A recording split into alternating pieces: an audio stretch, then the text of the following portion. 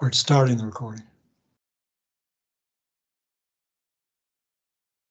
We're live.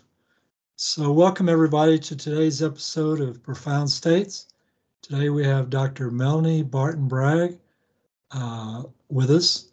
She has a master's degree in social work and a doctorate in pastoral counseling and community development. She has maintained a private holistic psychotherapy practice since 1985, is an ordained Disciples of Christ Christian church minister with ecclesiastical endorsement, whatever that is, as a pastoral counselor. She is a Reiki and Rife practitioner. She has taught at the college level, led multiple workshops, consulted with organizations and churches to navigate through transitions, including educating them about sexual addiction. As a trained crisis responder, she is called in for debriefing.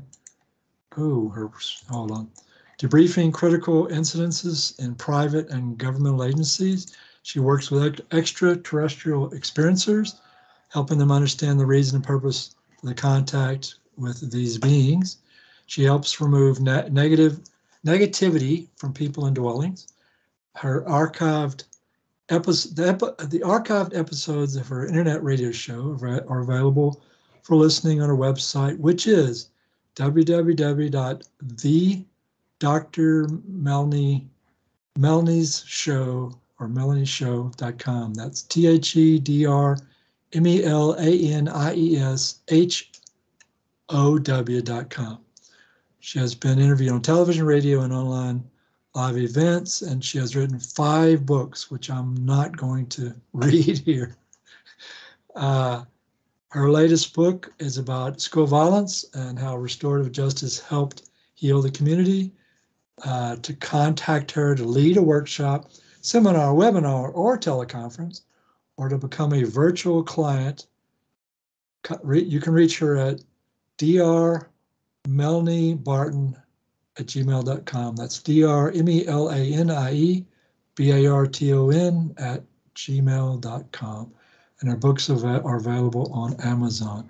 Welcome, Dr. Barton. Thank you. Nice to be here. How is your Sunday going so far? Nice and calm and relaxing so far.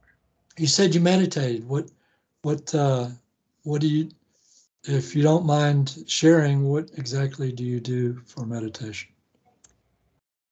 Back in 1976, when I was taking classes in a seminary, one of my professors was a Catholic sister, and she taught us how to meditate. And she taught us a number of things as a spiritual discipline. And she taught us many different methods. So starting back in 1976 is when I would get quiet and I would just try to push away the world and go inside. And sometimes when I meditate, I'm focusing on a word. So that's mindfulness meditation. So I might be just repeating the words peace, peace, peace over and over again. I might do a counting. If I'm distracted by a lot of things going on around me and can't quiet my mind, I'll count 1, 2, 3, 4. Or I'll just breathe into the count of 4, hold for 4, and breathe out for the count of 4, so that I have a focus other than the crazy monkey brain that's going on. Sometimes when I meditate, I am connecting with people on the other side who have transitioned. Sometimes I'm connecting with historical figures on the other side. Sometimes I'm connecting with a council that I am working with. That's an intergalactic council called the Council of Fate.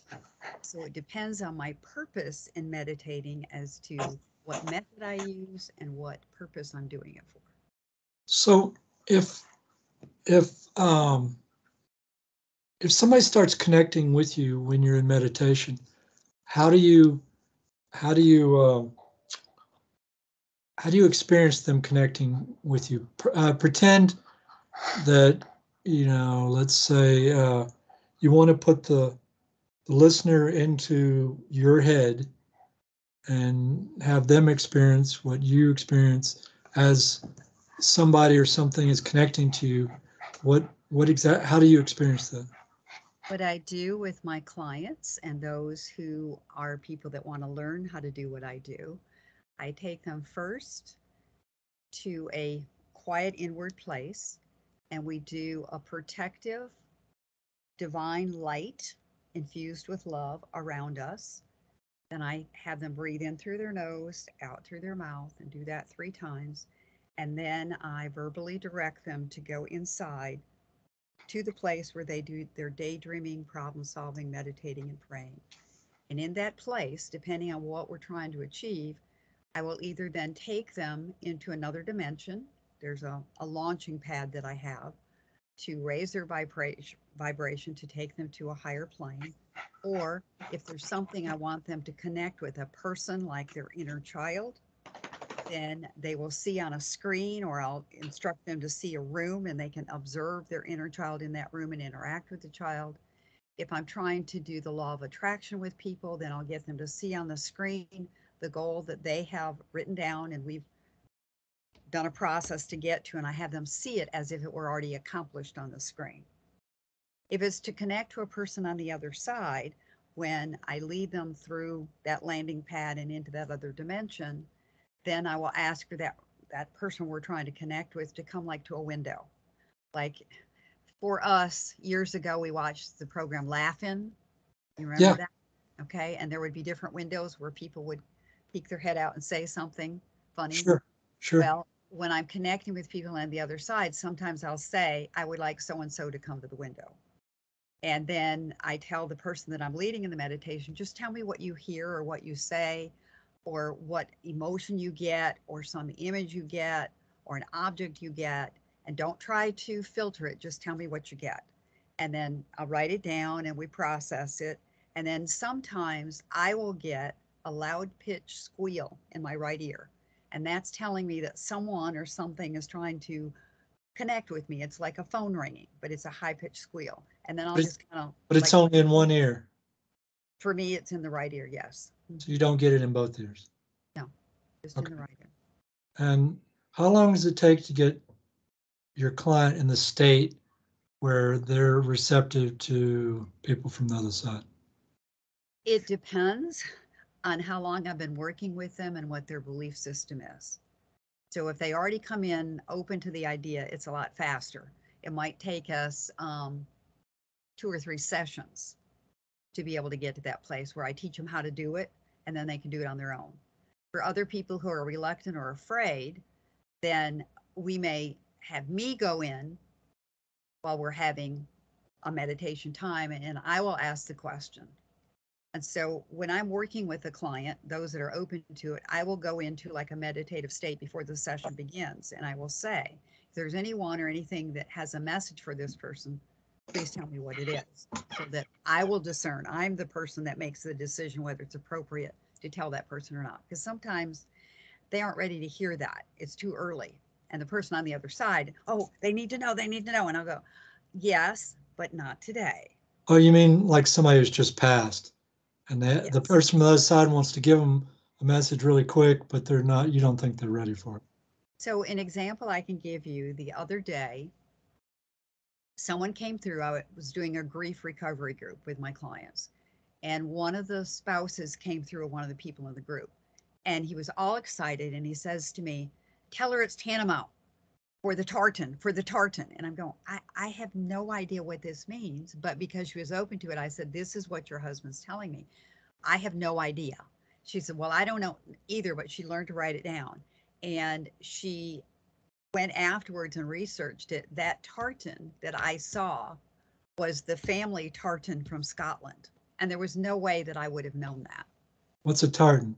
A tartan is a design. It's like a plaid, but every clan, Scottish clan, has their own tartan, their own design. And this was that design of that person's last name from Scotland.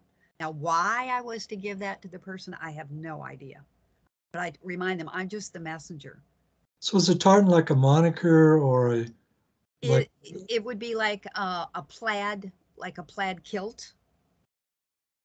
It's different kinds of plaid. Oh, you're talking about a cloth, something for cloth. Mm-hmm. Okay, Yeah. so it's something they would wear on their clothes. Something they would wear, yes. Okay, so all right, so where do we go? So what level of Reiki are you? 1, 2, or 3? 2. Okay, and can you easily and simply explain the difference between the 3 levels of Reiki? From my experience of being trained in it, the level 3, the group that went on to level 3 learned shamanic practices, and I didn't feel that that was the direction where I wanted to go.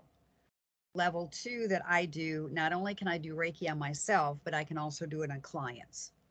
And level 1, my understanding was you get the attunement, get the hands laid on you so you can do it, but you can't really have clients. You can kind of do it on yourself or with other people who are Reiki also trained, but not lay your hands professionally on. And how many different types of Reiki are you familiar with?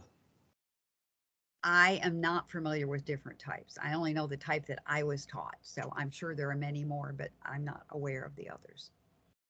Well, what is your type called? All I was told it was Reiki. I wasn't told it's Dr. Asui. Well, okay, so we most people who, I guess I shouldn't say most people, a lot of people who have heard of Reiki have heard of Dr. Asui, but I've heard that there are other types too, so that's why I asked the question, because I figured it might not be from him. But okay, so let's move on. So how do you do Rife work? Rife is a machine. It's a plasma bulb. Right. And it has hertz frequencies in it. Okay, so hold on, stop. So do you have your Rife machine anywhere near you at this moment? Yes, I do. Can you show it on the screen? Can you show it on the screen? I don't think so. I don't know how I would do Without moving the camera. You can't move the, is it like a big machine or a small one? It is small. It's a box, and then I have a computer connected to it, and then there's a stand-up bulb that's like a flashing light, and then there's a spiral one you hold in your hand and you put that near your spleen, and then there's one that you hold at nighttime while you're sleeping and lay it beside you. So how many plasma tubes do you have that are connected to your Rife machine? 1, 2, 3. But Really? they aren't all used at the same time. Yeah. Right, I understand, but is the one of them big and the others are small, or how does it? Yes. One would be shaped, well, I can bring it and show you. Can I go get it and show it to you? You can do anything you want. Okay, let me get it.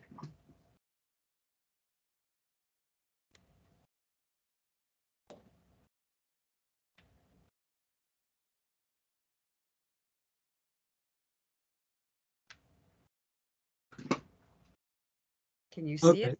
Yeah, I can. So that's the one spiral of, bulb. okay. And that's the one that it's plugged in to the machine. You see Yeah, those are, yeah, okay. Okay, so that one. Okay, you got to watch so you don't break that thing. It looks very delicate. Yes, it is fragile. And then this is the one, it's the hammer bulb that you would use at nighttime. So for longer Why do you call it? Hold on, put it back in. Pull it back a little bit. Pull it back. Keep going. Keep going. Keep going. Right there. You can barely see it. Okay, that's good. Thank you. So why do you call it a hammer bulb? That's just the name that the company that makes it calls it. Okay, so which company did you buy it from? True Rife. True Rife. And why did you pick their Rife machine as opposed to anybody else's? Because one, with theirs, you could do it on a card. You could do it like you could put it on your credit card and pay your credit card over time. Right. With other companies, you had to pay it all up front at once, and I didn't have it all up front at once. So you couldn't put the whole thing on your credit card all at once for the other company? If you had enough room on it, you could. Oh, I see what you're saying. Yeah. So you they are taking payment. When you bought it, they took payments from you. Well, what I did when I bought it is I put it on 2 different cards. Right. I didn't have room enough on one card. So I put it on 2 cards and then I paid off the cards. So that's the only reason you chose them, because they had a better payment. Well, no, my friend that introduced me to Rife, she has a GB 5000, I think is what it's called. Yeah, go And ahead. with hers, you can dial in the frequency you want. You look in a book and you choose the frequency and dial it in. With mine, you don't dial in a frequency, you go to a set frequency, so that I go look on the screen on the program and I pick out whatever the problem is, and then I dial that, I click on that, and then it tells me which bulb to use, how long to do it, where to place the bulb, whether you have the grounding mat behind you or under your feet or not at all. So it's hers has more flexibility, but yours is easier to use. Right, yes. But mine takes longer. Hers, with the frequencies, it can be very quick. It pulses. It can be a variety of different things pulsing, but it's shorter time frame. Mine takes longer, but it's more direct. So do you know the brand that she owns? I think it's a GB 5000. I'd have to look it up. That's the model, but I mean the company. Right. That's I think the company that I'd have to look it up to tell Well, you. that's fine. If you don't know the brand or the company name, that's fine. Uh, so you were taught at the college level, master's in social work. What college did you go to? The College of Social Work at Columbia, South Carolina. And looking back on your education, I had a hypnotherapy teacher teach me. He got like a master's in hypnosis somewhere in Louisiana, and he made the statement he's never used a single thing he learned in college hypnosis ever, not one thing. And I thought that was kind of an interesting statement to make. But is it all done? No. All right. Somehow she turned on my flashlight on there. I've never learned how to turn the flashlight on. I don't know how she did it. Anyway, my wife was talking to our bank and about some fraudulent charges on her account. Anyway, back to you. If you looked back on your college, how much, is there any of your college training that you actually use on the job? Anything at all? Yes. I use things every day. Seriously? Yes, I do. Okay. In your psychology practice? Yes. Okay. So it was useful. It wasn't just for the paper. Correct. Okay. So you're a trained crisis responder. Of all the crises you've come involved in, is there one that stands out that you'll never, let's say you got old and you got senile and had Alzheimer's, there's one crisis that stands out above all the others because it was more exciting or more anything.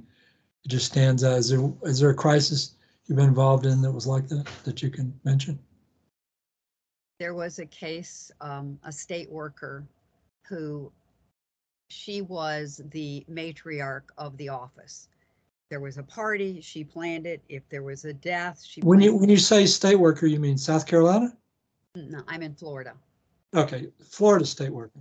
Okay, Florida go ahead. Go ahead with your story. Go ahead with your Okay, story. that's fine. So I'm called in when there's a sudden death and it's disruptive, or there's been a murder, or there's been, some tragedy, a fire, a building collapse, something like that. I'm called in to help those who are the ones that either were the witnesses or the victims or the ones that have gone through whatever happened. And so I was called in to work in this situation. And because she had been the matriarch, she had been the one that would have handled all of this. They were totally lost. They had no idea what to do. And so I had to teach them how other people had to take on the roles that she had left, and that I recommended that they declare a code word. And the code word was blue, meaning that when they were thinking about her and it was causing them to not be able to keep on track of their work, all they had to say to somebody was blue. And that person who had been in that training with me knew, and they might mean that they wanted a hug. It might mean that they needed to go cry. It might need a cup of coffee, or it might need to just talk. So it reframed who did what and restructured that office because of that event. So you were called in as a social worker for the crisis. Is that okay? Yeah. But I've been called in. I was called in after, I don't know if you remember the yoga shooting that happened at the hot yoga here a few years ago. In Florida, yoga. How many people were shot? I think there were 3. It was the Women? medical director for Capital Health Plan. It was a college professor. It was a student that was killed by a disgruntled guy who thought he was her boyfriend. And so he came in to, followed her, stalked her, and came in and shot them. What kind of facility was it again? It was called a hot yoga studio. Oh, is he the, are you, let me see if I get this straight. Is this the one where the guy had a sexual addiction and he blamed them, and so he killed them because he blamed them? Is that the same guy? It might be, I'm not familiar with that information, but it could be. But All right, it was well, just that crisis involved so many people because it was in a plaza and there were people that were outside eating. There were people in other businesses. oh, so she was killed, they were killed in public, not in the office. They were Okay, killed in the yoga studio. but it wasn't seen by people outside the studio. No, but they could hear the gunshots and they could see the aftermath. And so there were multiple witnesses who were in the yoga studio. There were people who were outside who witnessed, as the event had happened, went on, when they go in their yoga studio and there's people dead. I mean, so there were a lot of people affected by that.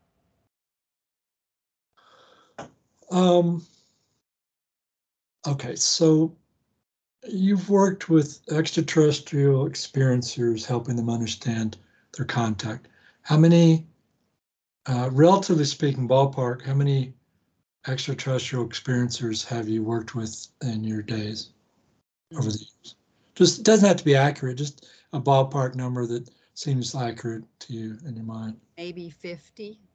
Wow, that's quite a few.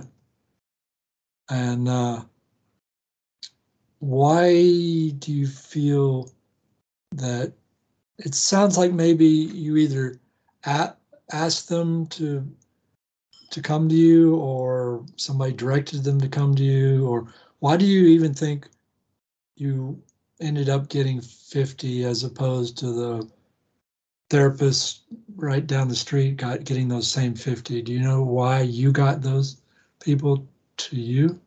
Part of the reason is I'm an experiencer too. Okay. So I begin to recognize when there are signs and symptoms that somebody might have had an experience. So I will ask pointed questions to see things like people who are bipolar, who have mood shifts.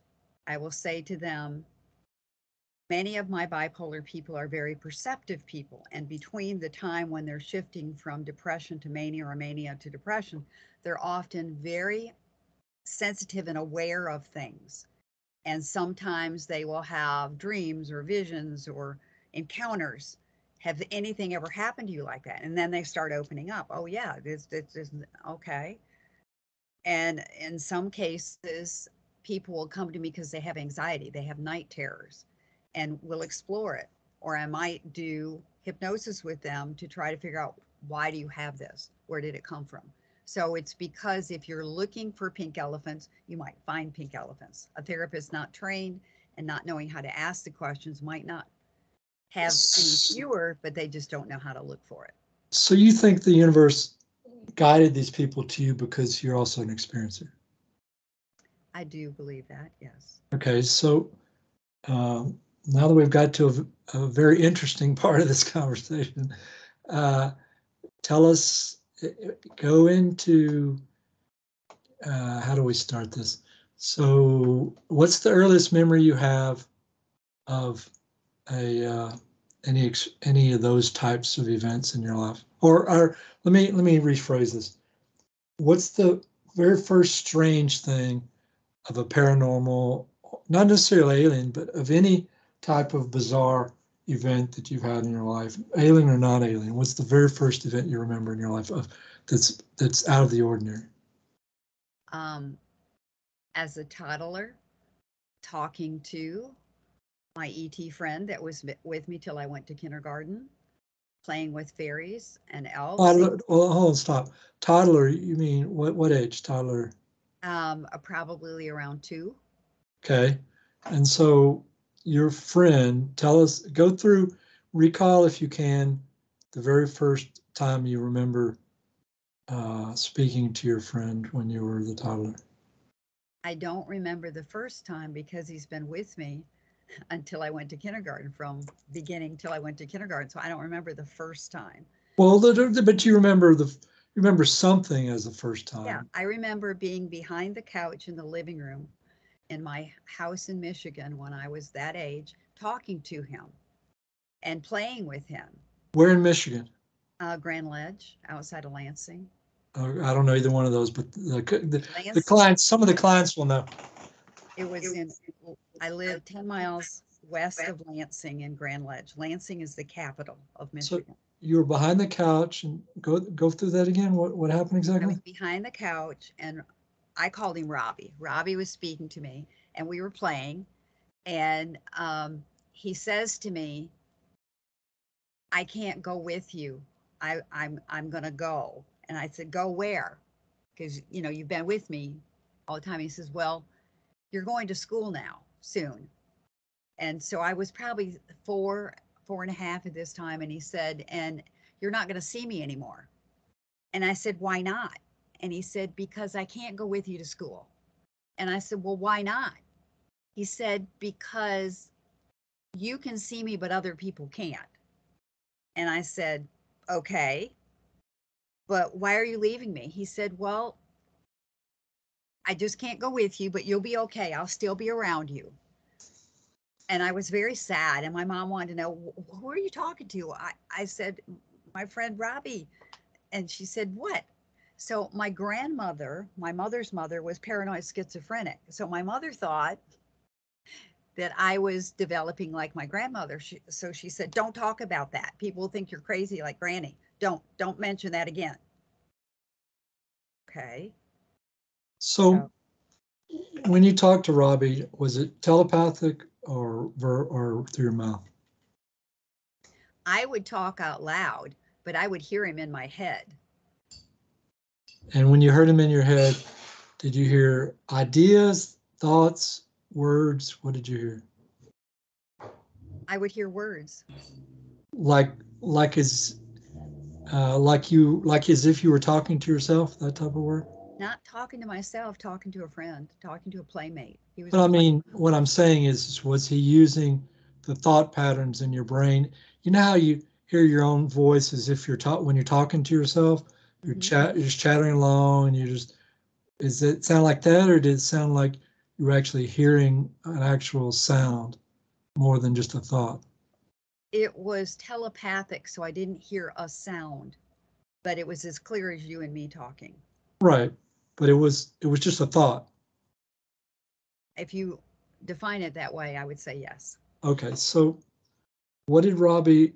The first time you remember seeing Robbie, you were on the same side of the couch or different side, or what?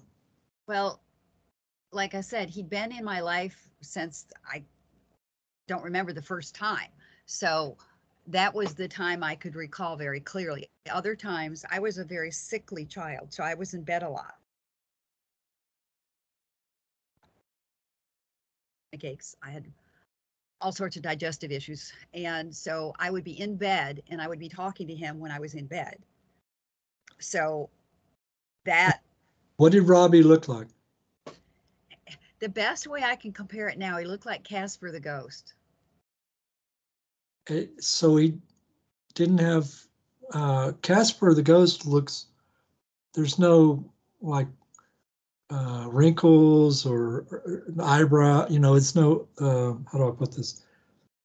Casper looks very simplified as far as ghosts go. He looks like an oversimplified cartoonish character. He And does. is that still accurate? Well, Robbie had a more elongated head, Okay. and his hands were kind of short, and I don't remember fingers. So I remember it was more like they were turned under. I don't remember them being out. How tall was he how tall was he? He was probably about 3.5 feet tall. So did you see skin and bones and everything, or? No, no. He was non-corporeal. Looking back now, no. So if he was non-corporeal, what, if you don't consider him a ghost, you consider him an alien.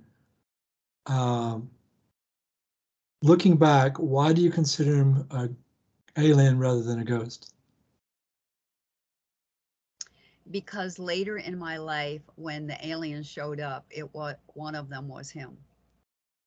Did he look different when they showed up and one of them was him? Did he look different then than when you first? Well, here we get into my near-death experience, February 26, 1991. Well, take us through that.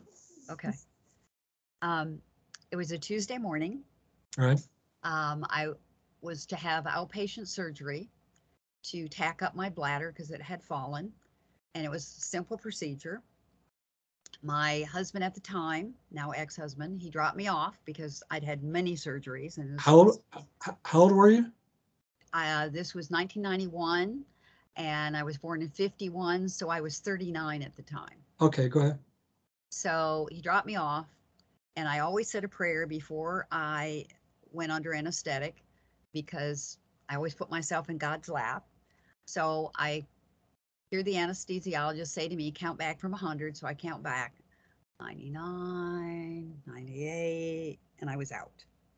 And 15 minutes into the procedure, my blood pressure crashed. It bottomed out. And while it bottomed out, I became very lucid. I was more coherent and together than I was before anesthetic. Hold on, stop for a second. So do you know why your blood pressure bottomed out? Is that it happened many times during surgery. Many times during many you surgeries. just happen to be that sick? Yeah, I was that sick, yeah. Okay, yeah. Go ahead with your story. Go ahead. Okay, so as the blood pressure bottomed out, I felt my body leaving, my spirit leaving my body, and I could see my body on the gurney, strapped to the gurney. Right. And I rose out of the ceiling, up through the ceiling, and I was into a place where I could see it was like a doorway with a yellow light shining underneath the doorway. So I had no fear, no pain, no remorse. I knew exactly that I was right where I was supposed to be. And I felt a strong beckoning to come towards that door, towards that light. And as I went towards that door, towards that light, it was my thoughts that propelled me to that door. And so as I approached that door, I'm in the tunnel, the classic tunnel everybody talks about. And as I'm walking through the tunnel, the walls part, and there approaches me this 16-year-old young male. His name is Mitchell. He was the child I miscarried 16 years before. And I immediately recognized him, and I said, "Oh, Mitchell, it's you." Stop for a second. So when you saw Mitchell, what age did he look like when you saw him? He looked 16. 16. And he said to me, "Mom, here I'm the age I would have been had I lived." That's what he told me. And how old was he when he died? I miscarried him, so I was about 4 or 5 months along. So he wasn't even born. He wasn't even born, no. Okay. And you called him Mitchell? You named him before he even was born? Yes. And okay, so he's 16. You're looking at him. Go ahead. And he said, "Here I'm the age I would have been. Come on, you want to meet the others?" And I just said, I was so marveling over, I can see you, I can touch you, I can feel you. And he hugs me. He says, come on. And I said, what others? He said, I'll show you. Come on. So he grabbed my hand. I could feel Right. the actual touch. I got in a little blue, dark blue rowboat, put my hands on the side of the boat. I could feel the tepid water. It was real. And he stood up paddling in quick, deliberate strokes. As we approached the shore, there's this whole group of people there at the shore, and they come and pull the boat onto the shore. And I look around and I begin to recognize some of the faces. Granny Mildred, is that you? Alan Watson, you died when I was in 4th grade. Judy Gillette, you died the week before 8th grade. Wow, you all look so good.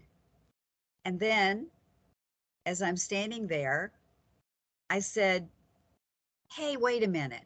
I've been here before. I remember July 1980 when I was stung by 4 bees. Do I get to stay this time? And they said, no. And I said, well, why did you bring me here? And they said, because there's things you need to do. And then once we tell you what they are, we're going to show you. You won't remember them. But once we show them to you, once they happen, you'll remember that we showed them to you. So they showed me the videos. And then they said, but we'll be there to guide. Stop. Back up. So they showed you the videos. How did you see the videos? What context were they? How were you seeing the videos? It would be like a hologram. So they were 3D. Yeah. Were you living inside the event or were you seeing it? No, I was the observer to the event. Okay, so you were seeing the event as a 3D holographic image outside of you. Okay, Yes. go ahead with your experience. Okay, so I watched the videos and then they said, we're going to send you back, but we'll always be there to guide you. And I said, well, how am I going to remember to ask you to guide me if I'm not going to remember what you showed me? And they said, like this. And out of the crowd stepped a little boy. He was 6 years old. He lived on the roof outside my bedroom window. He was dead. He had been a patient there at that house because it was a doctor that owned the house before we moved into it. And he died. And he knew I could see him, and I knew he could see me. And so he stepped out of the crowd. He said, remember him? I said, yeah. And then this 7-foot tall male, who was the one talking to me, he said, do you remember the Indian chief that lived in your wardrobe? I said, of course. I was petrified. Everybody thought I was crazy. I didn't know why I was there. And so the 7-foot tall male that was telepathically communicating with me transfigured into that Native American chief. And he said like this. So I said, okay. And then they whisked me back in my body. I was back on the operating table. They gave me medication to increase my blood pressure, but still keep me sedated. And then I came out of it and they took me to recovery, but because I was so sick and had an infection, I had to stay in the hospital. And true to what they said, it's now been 31 years. As things have happened, they have shown me. And what they told me that I was to do, the reason that I had to come back was twofold. One, that people in my life and people who would come to me as clients didn't love themselves. And my job was to love them until they could love themselves. And the second task that I was to do is that anybody who came to me as a client, and this answers your previous question, they unconsciously chose me to work with them, and that they were a gift being given to me. And it was my job to open up the gift and to bring the good from the inside to the outside. And so that's what I've been doing ever since. It's a fascinating story, but I didn't hear anything about an alien in there. You said it was gonna. The 7-foot tall male that telepathically communicated with me, and Robbie, the one that came to me until I went to kindergarten, they were there in that crowd. Okay, so when you were getting pulled out of the boat is when you're talking about? The crowd was there on the shore, and one of the crowd members was the alien. Yeah. Did And you? the 7-foot tall male that communicated with me telepathically transfigured into the Native American chief who was with me while I was growing up. And the 7-foot tall male showed up a couple of times to me in spirit form. And I knew later, after the near-death experience, that that was probably an Arcturian, because he's shown up since that experience. He and Robbie have appeared to me and did healing on me. So, okay, so Robbie, do you know what race Robbie comes I from? would say that he's a gray, but from the hypnosis that I had Kathleen Martin do on me, she said it's not consistent with a gray. And I said, well, I don't know what race he is. All I know is that's who he is. I don't think Kathleen Martin is qualified to say what is consistent with grays or not, but that's just between you, me, and everybody who's listening to this video. I believe she's very well qualified. She is very Well, scientific, and if I trust. let's say for a second that she had 1,000 patients who had gray clients from 1,000 different versions of the gray, 1,000 different races that people would say, oh, that's a gray.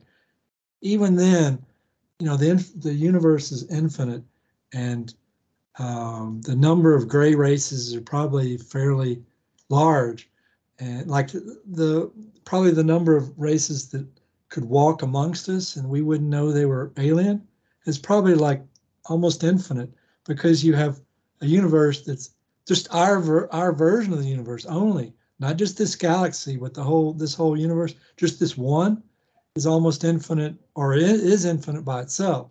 That doesn't include any other timelines, any other universes, or whatever. You get my drift, right? Mm-hmm. So there are probably umpteen jillion different types of grays out there. Because first of all, let's just eliminate pure grays. You've got, according to what I've heard, you've got grays that are hybrided with every other thing that's out there, the reptilians, the whatever. They're all intermerged with everybody else as far as the breeding goes. So you got not just umpteen jillion different types of grays that are pure grays. You also got umpteen jillion that are half grays and half something else. So, to pin it all down to it is this characteristic is for all grays. That just seems very egotistical to make that statement, but just my opinion. Anyway, I'm sure she's very qualified to a point on some level, but I mean, I hear people like, what's his name? The guy that interviewed me. You ever listen to any of my interviews? Yes. Let's see. Well, that's very nice of you. Most people say no right off the bat. Hold on one second. I'm going to pull up my page with my interviews and give you the guy's name. Here we go. All right, because I don't like talking about somebody when I don't give their name. Oh, Joe Montaldo. Okay. So Joe is like, to me, he's one of the most knowledgeable abductees alive. Okay. But he's made statements to me that are like, no, that's not right. Now, I'm not saying he's not, how do I put this? I'm not saying he's lying, and I'm not saying he's absolutely incorrect either. I'm saying within a particular context, he's absolutely correct. But when you go beyond that context, it's not necessarily correct. Now, I'm going to give you what I'm talking about so that we're on and then you can comment on it, and that'll be interesting too. Okay, so he made the statement to me, the Greys are in charge, the reptilians work for them, and the Greys are the big universal police. Okay, and anytime he's seen Greys in the presence of reptilians, the reptilians don't even look at the Greys. They're like totally subservient.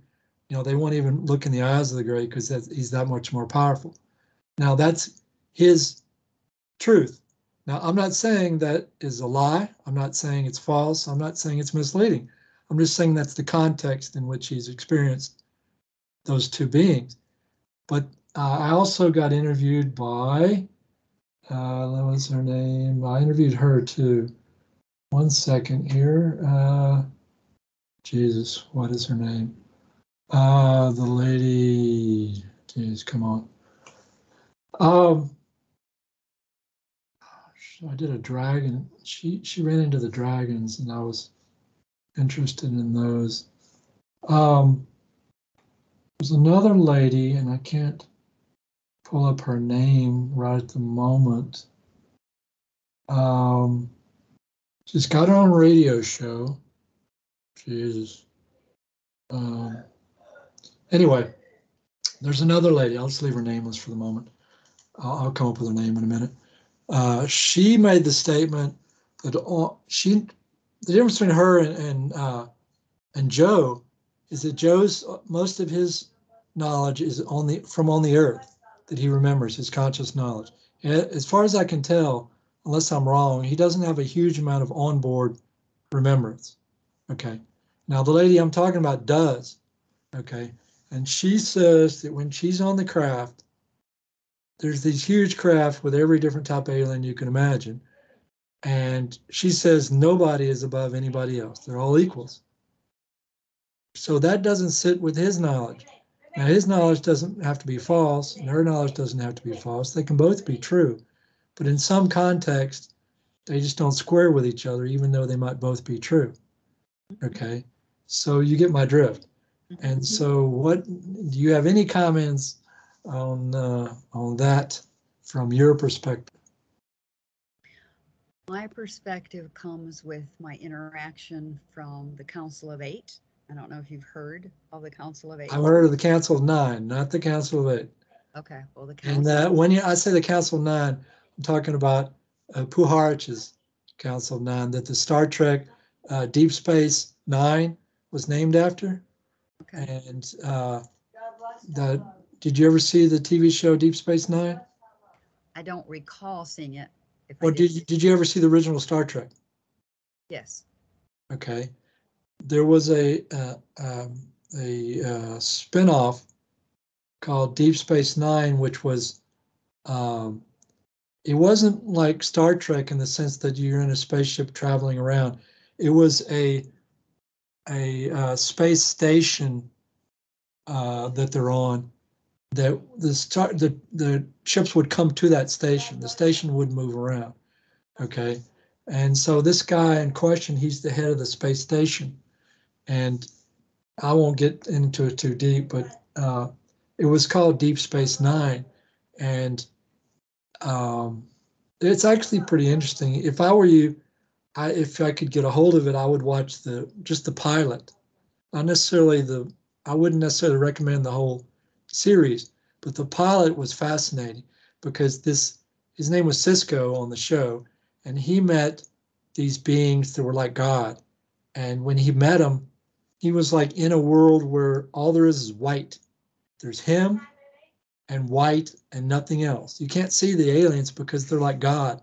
They're like infinite, and they're like don't really understand humans because they don't understand corporeal beings that die. They're like at such a level that they're only used to seeing other immortal beings like themselves. So they're checking him out like he's a toy. What is this?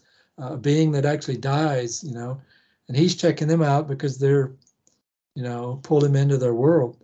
And but it was fascinating in the sense that you get to see a conversation between a human and God, and how that would play out in a science fiction series. And it was pretty.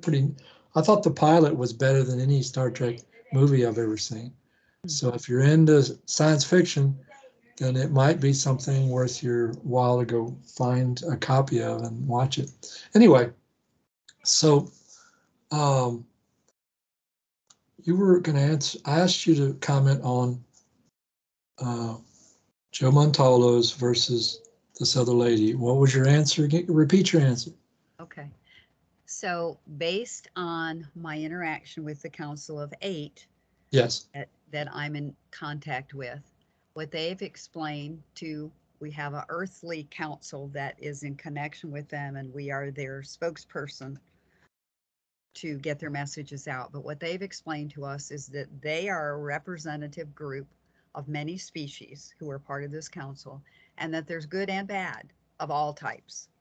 Right. And that there are good and bad reptilians, and that there are some species that refuse to work with the Intergalactic Council to try to have peacefulness throughout the whole, universe. And so my response is there's good, there's bad. And it may be that the people that interviewed you or you interviewed her, their experience is this slice of life. So their experience, if they had a lie detector test, they'd pass, but it might be different than somebody else's, but they'd pass their test too. So you're saying you believe both stories are correct. They're just Yeah. slices of life. Yeah. Yeah, that's how I would answer it too. I can't say he's incorrect because that's his truth. That's what he experienced. I'm not going to call Joe a liar because I don't think he is a liar. So he's got his slice and she's got her slice. And I guess it's up to us humans to figure out why they don't connect. They don't kind of fit very well together. Well, see, I believe that a lot of what is seen is like the holograph deck on Star Trek, that you get projected for you what you need to see, what you can relate to that's in your paradigm. And, you know, a Hindu's going to see something that's familiar to them. A Christian's going to see something that they can relate to. And all of them are true experiences, but they may not match with each other. Well, that's how I would look at the other side. I never looked at this side that way, but I guess I think one of the deepest truths of dreaming is that the dreams are a reflection of what you're going through at that time in your earthly life. You have a particular idea or ideas about the world around you, and you get those ideas reflected back to you in your dreams. Well, and that's only one of like many different purposes for dreaming. I'm not saying that's the reason, but that's a big reason. And so I look at reality as being very similar. If you believe X or Y or Z about reality, you're going to get that reflected back to you here also in the physical world. So is that do you Yes, think I got it right? I do. Okay. All right. So Robbie is what is Robbie again? To me, he's a gray. He's a gray. That's how I describe him. But Others is may, he colored gray or just look like a gray? he is kind of a bluish white. Bluish white. Because a lot of people do describe grays as bluish white, as being that's the correct color. They're not really gray. Um, and how tall was he again? He was about 3.5 feet. Oh, so he was a short gray. Yeah. Okay, so I wasn't sure if you were talking about a short gray or a tall gray. So, and you said you had experiences with Arcturians also? That was a 7 foot tall spirit that shown up at the near death experience, showed up at the end of my bed, October 1969, showed up in November of 1992, um, different times. So how do you know that being is an Arcturian as opposed to, I mean, what makes you call him an Arcturian? Well, I can't say for certain he's Arcturian, but 7 feet tall, I don't know any other race of beings that is that. So it might not be Arcturian, it might be something else, but that's just what I've called it. Okay, and describe your Arcturian contact. Okay. Um, the first one, the October 1969, it was 3 o'clock in the morning. I was in the house where the dead boy had been on the roof, where the Native American chief lived in the wardrobe. And I'm sleeping in my sister's bedroom. 3 o'clock in the morning. I have graduated high school in June. This is October. I'm in the community college going to classes, and this spirit woke me up at 3 o'clock in the morning and said, "You are to move to Rochester." I woke up out of a sound sleep and I said, "What?" Where were you I, living at the time? Michigan, Okay, where in Michigan? Grand Ledge. Oh, that's right. Go ahead. And so the spirit said, "You are to move to Rochester, New York." Well, my sister had gotten married um, in June of 1968, and she moved to Rochester, New York. And it's like, I'm not going to go there. I don't want to move there. I'm here. And it just said, go. And then it was gone.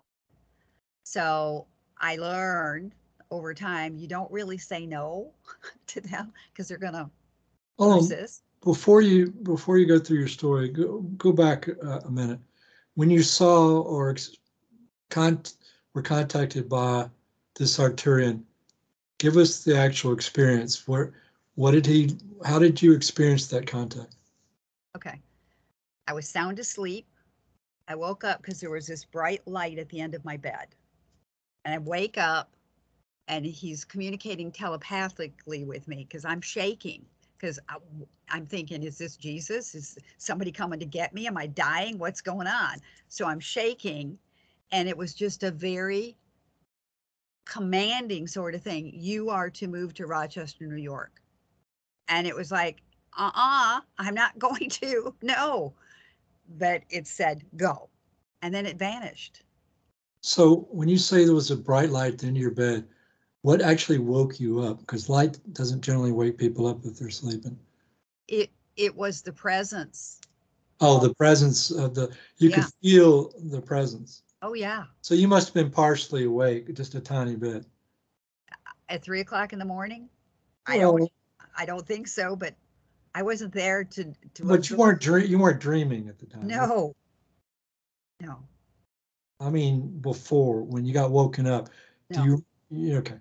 So you might have been deep, but some part of you had to have been partially awake a little bit to feel the presence, unless it was like shaking the bed or something, just to feel that presence. Your part of your consciousness had to be awake, is my opinion.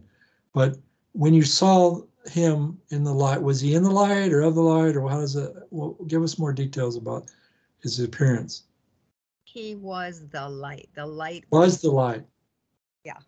Okay, so was it like a shaft of straight up and down light with no variance on the outsides, or what?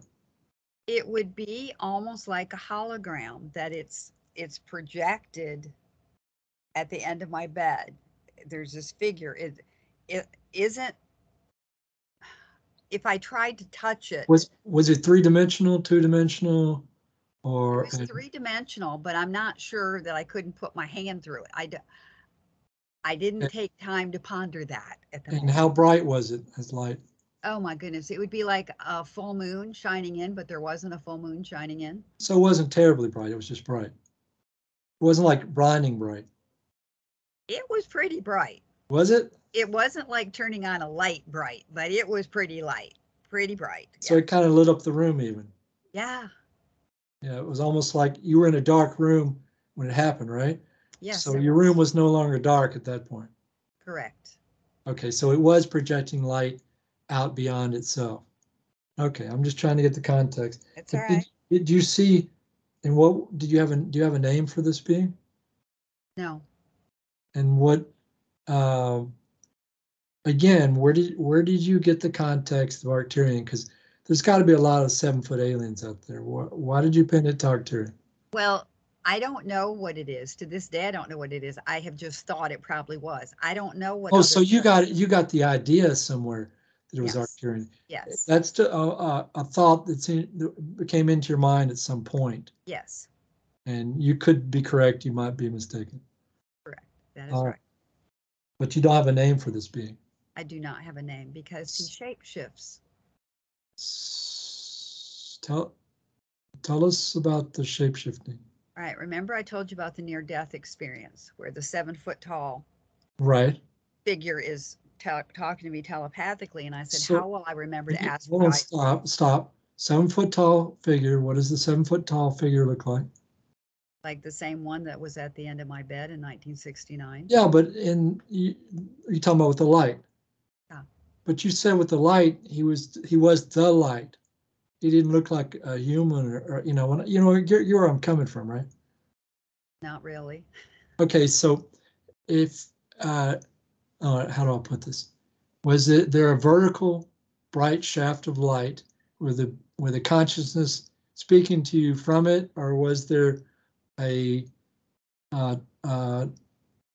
shaft of light with a being standing in the middle of it, or was there a what looked like a humanoid creature that was made of light? You get where I'm coming from. I'm trying to get a little more detail. The being was light. Right. So it was, But did he have edges like you would, like if you drew Casper the Ghost and there were defined edges? He had an outline of form. There was an Okay, outline of a form. that's what I'm getting at. Yeah. It wasn't a So the shaft of outline light, of the it's form being of light. would the light lit up the whole form Right, right. But as if a flashlight was shining behind it, illuminating it. Right, but the light was mainly the brightness. The bright part of the light was mainly within the form. Yes. To its edge. Okay, Yes. so it wasn't a shaft of light; it was a being of light. Yeah. Okay. All right. And so, as a being of light, what kind of details could you see in this being of light? Was it a mostly featureless being of light, or could you see like if he had walked around the bed from the end to the side, and you got a better look at him? Do you think you could see the skin and into the skin and muscles, and how much detail do you think that you could see? I don't think I could. It was too bright. Was it too bright? Bright. And when he came subsequently after those times and in the near-death experience, I couldn't get a physical form out of it. So on the other side, when you saw him on the other side as one of those 5 people, was that same light, being of light? He was that same exact being? Yes. Okay, so there wasn't any difference? No.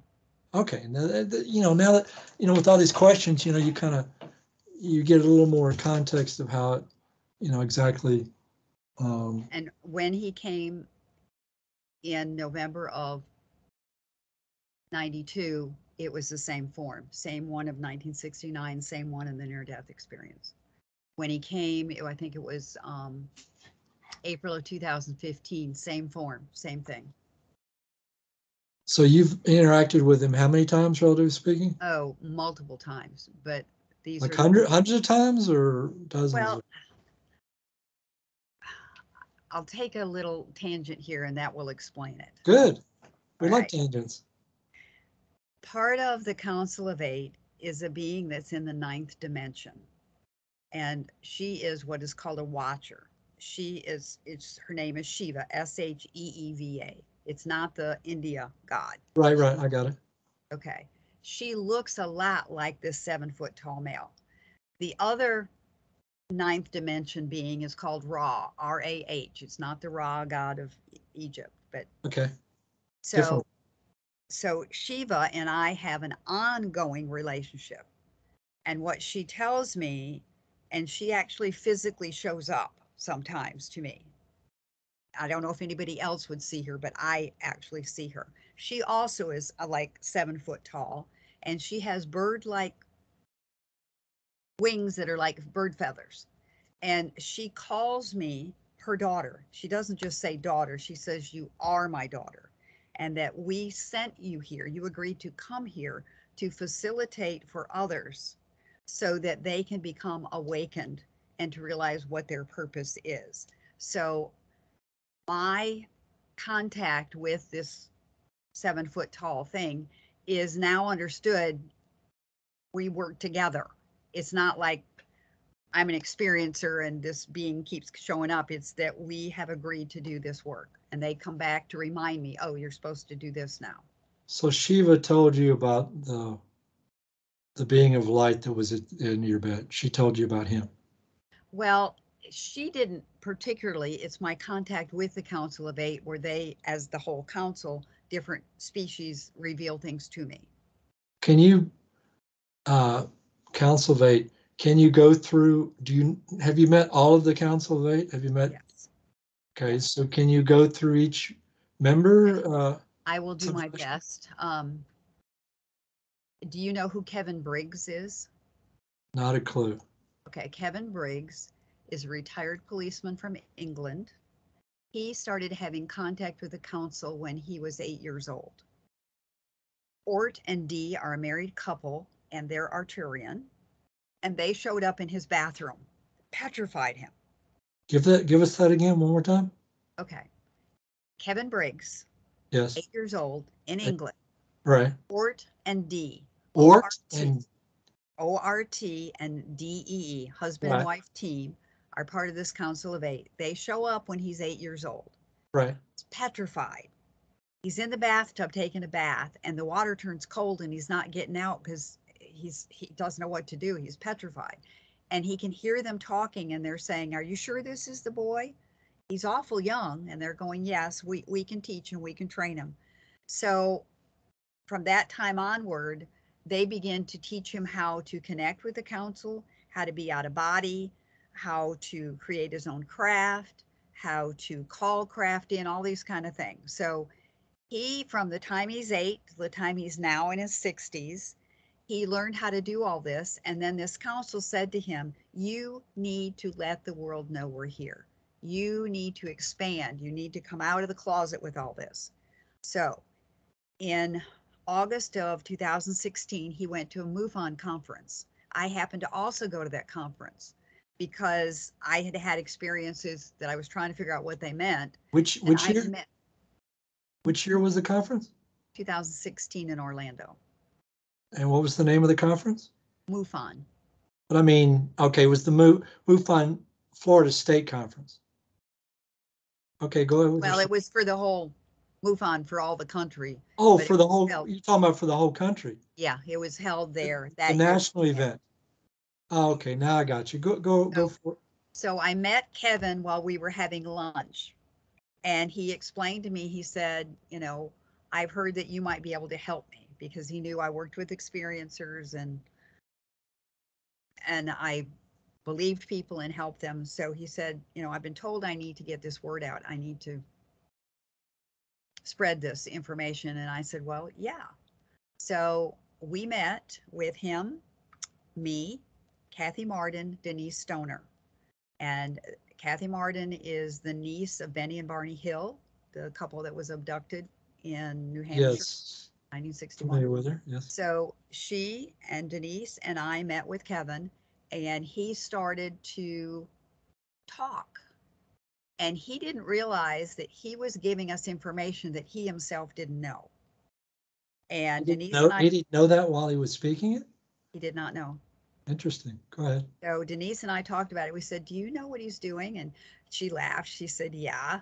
I said, "Yeah." And Kathy said, "What?" And we said, "He's channeling that information. He does not know that information. He doesn't know physics. He doesn't know all this stuff these mathematical equations. He's a retired policeman that had no knowledge of such things." Denise said this to you.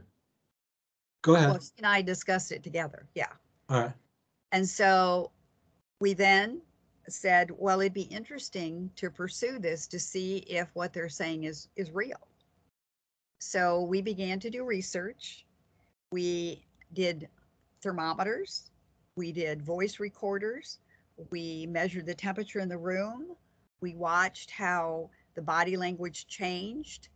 And the second time, I think it was, we met as a group to have the information come and meet this council, my phone got fried. It absolutely fried. I took it to the repair shop. They said, "What did you do to it? I've never seen anything like this." How did it get fried? What was the context? The connection with the Council of Eight coming through. They called you? They spoke through Kevin. Right. And as they were giving us information, that vibration, that frequency destroyed my phone. How close was your phone to Mr. Briggs? Maybe 4 feet away. Oh, that was fairly close. Yeah. Yeah. Okay, so after that, when we you're talking about you're talking about a landline. No, a cell phone. Cell phone. And what year was this? 2016. Okay, go ahead. So we began to meet monthly, and we got introduced to the members of the council. So I can't tell you the species of all of them, but I can try to remember all the names. Sure. So there's Ort and Dee, there's Arna and Orla, there's Targ, and there's Zark, spelled Jark. There's Ra and Shiva and Chica. Chica is an insectoid, and I'd have to look up. I have it on my phone, but I don't remember what species each one is, but that's the council. And if you don't remember what species they are, do you remember what they look like, any of them? In Kathleen Martin's book, Forbidden Knowledge, she has pictures of them. So you can go, our research. Actual photographs or drawings? Drawings of what each of us has seen, yeah. Interesting. And for some of us, we actually see them in physical form. Others see them in our third eye. So does Kathleen have the same connection to the Council of Eight that you have? Yes, and so does Denise, and so does Kevin, yes. Really? All four of you have Yes. similar connections? Yes. Okay, so describe your connection to the Council of Eight in some fashion.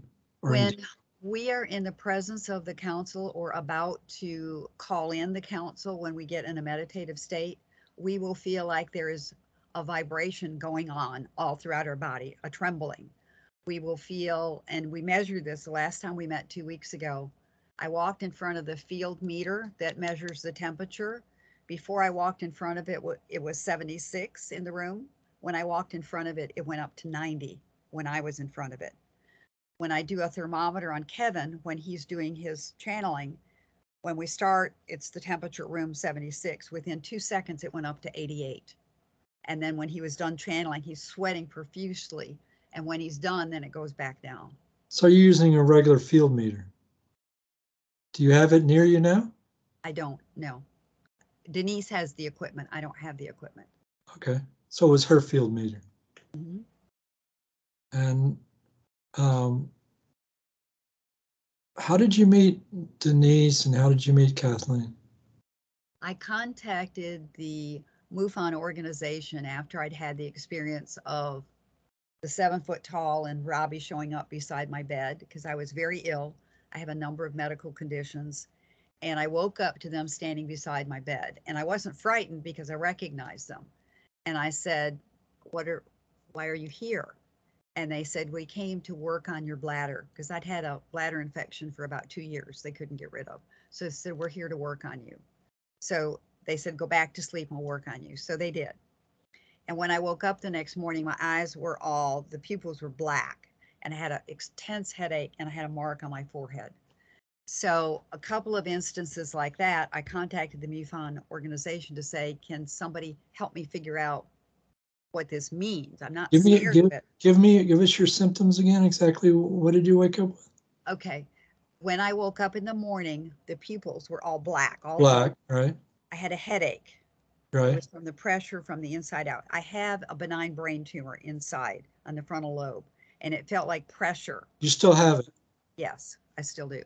Okay, go ahead. There was a mark on my forehead, like an imprint. Color? And on one of the times when they worked on me, when I woke up the next morning, I had 3 finger imprints on my inside of my thighs. Well, that sounds like grays, but it could be anything with 3 fingers. Well, it could be, but I felt they were working on me. I didn't feel that it was an invasion. It was work, help. Right. So one of the members of the Council of Eight is the Zark person. He's a scientist, but he's humorous. He will do things to let us know he's present. And he likes to take my jewelry. So often when I travel to go meet with the research group, they're 4 hours away from me. One of my earrings will show up somewhere else or missing. When we met and we meditated as our research team 2 weekends ago, the light started flickering and went off. And then after we finished and I got up to go to the bathroom, a penny dropped out of nowhere and rolled on the floor. So those are the kinds of things that Zark likes to do. And I've asked him telepathically, why do you do that? And he laughs and he says, you are so serious. It's just for fun. You take life too seriously. And I said, okay, but I want the earring back. It belonged to my mom. Please bring it back. And sometimes it will come back and it will show up in a very prominent place that I didn't leave it because I looked there 10 times and it wasn't there. Right. So I'm not being skeptic. I'm not, because I'm an experiencer myself, but and this isn't in context of aliens, but okay, it's just a general question I have to ask you. A lot of people think that, a lot of Christians, I shouldn't say a lot of people, I'll say a number of religious people, Christians specifically, think that aliens are demons. Now, I don't have any notions along those lines personally. But let's say, for the sake of argument, that somebody asks you that question, or what would you say to a person who asked you such a question? Okay. It's a very excellent question, because that's one of the things they told me to talk about. My guides told me to talk about today. Demons are on a lower vibration. And normally, well, in every experience that I've had dealing with them, they're negative. The aliens that I personally deal with, and the ones that I help people to understand their experience, they come to find out the aliens were not negative. They might have been doing research, they might have been examining them, they might have been taking eggs or sperms or whatever, or DNA, but it wasn't to harm the person that they were getting it from. It was either to perpetuate the race or to create children that would be their hybrid offspring or something to that effect. So to me, the difference is in the vibration. And if somebody's got a negative attachment, I teach the person to ask, what is the function of that negative attachment? Why do you feel that Satan's attacking you? What benefit would Satan have for doing that? Because Satan was designed to be initially a teacher, to test your faith. So what is it about this experience? Why do you have this attachment? What function does it serve? And so when I get them to explore that, they go, well, I never thought about that. My church says, it's evil and I need to stay away from it. Okay, why? Maybe it's supposed to teach you something. So we're going to diverge here for a second. How many people have you worked with, relatively speaking, ballpark, that have had attaching spirits, and you've worked with them in that area? Ballpark, how many people would you say you've worked with in that area? In my 40 years of doing this work, probably over 300. Okay. So give us an idea of how that's worked for you, as far as go all the way from it was extremely successful, or it didn't work at all, to it was totally, absolutely, extremely successful, and maybe even more so than we ever expected on one end, and it wasn't successful at all on the other end. And give us kind of a flavor of that whole field in reference to your clients, without giving out any too many specifics that you're not wishing to talk about. Okay.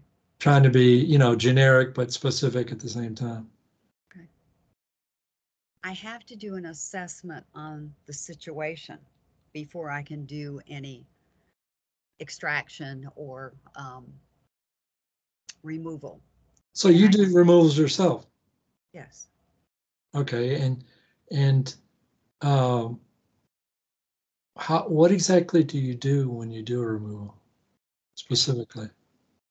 Number one, I do a prayer of protection around me. Right. And I ask for guidance. I ask for help in what I'm doing. And I go in and I use kinesiology, whether I'm working with a person or the place. And a lot of times it's a church that So has. you're talking about removing attachments from somebody who's physically in your presence. Sometimes I also do it when people are on screen. Okay, so go through the one of the ones you've done, generically speaking, with somebody who was not physically in your presence. How did that go? Okay. I had a person who is Wiccan by belief. Right. And she knew that she had attachments, and I had her go through the house, and I asked her to find places where the temperature was different, and she did. And I asked her, her practice in magic and arts and things, and did she protect herself? Was she doing white magic, black magic, that sort of thing? And I asked her, what did the attachment do? Was it making her feel like she didn't want to live? Was it affecting her health? Was it affecting her relationship? Was there something that she could smell, taste, feel? And so we go through that whole checklist. And once we figure out what it is, then I asked her, let me assess to see how many there are. So I use kinesiology to see how many are present. Hold and stop for a second. when you say you use kinesiology, she's not present with you. What specific kinesiology technique do you use? Okay. Let me explain how it's done, and then maybe that will answer your question. Okay. Just like you and I are in a different location right now, but we're present in this moment energetically. Right. Okay? If I was having a phone call with somebody in Australia, 18 hours ahead of me, it would be the present moment that we're having that interaction. Right. So energy is not confined by distance. So that I, because of my intention and her intention, we can make that energetic connection. So I can use the kinesiology to ask the question. And then if she knows how to do it, I can have her validate it, her do it as well to check out energetically, kinetically. But I mean, do you have the person hold their arm up and then push down, or what exactly? Well, if they were in my office, I would do that. Yeah. Well, how do you do it over the screen though? Over the screen, I use a pendulum. You see it? So yeah, you move the pendulum and you ask for a yes and no and that sort of thing. Mm-hmm. Mm-hmm. Yes. So when you say kinesiology, you're talking pendulum. Pendulum, yes, yes. Would you consider pendulum being part of kinesiology? Yes. Okay. All right. So besides Robbie and the Arcturian and the Council of Eight, what other aliens, if any, have you had experiences with?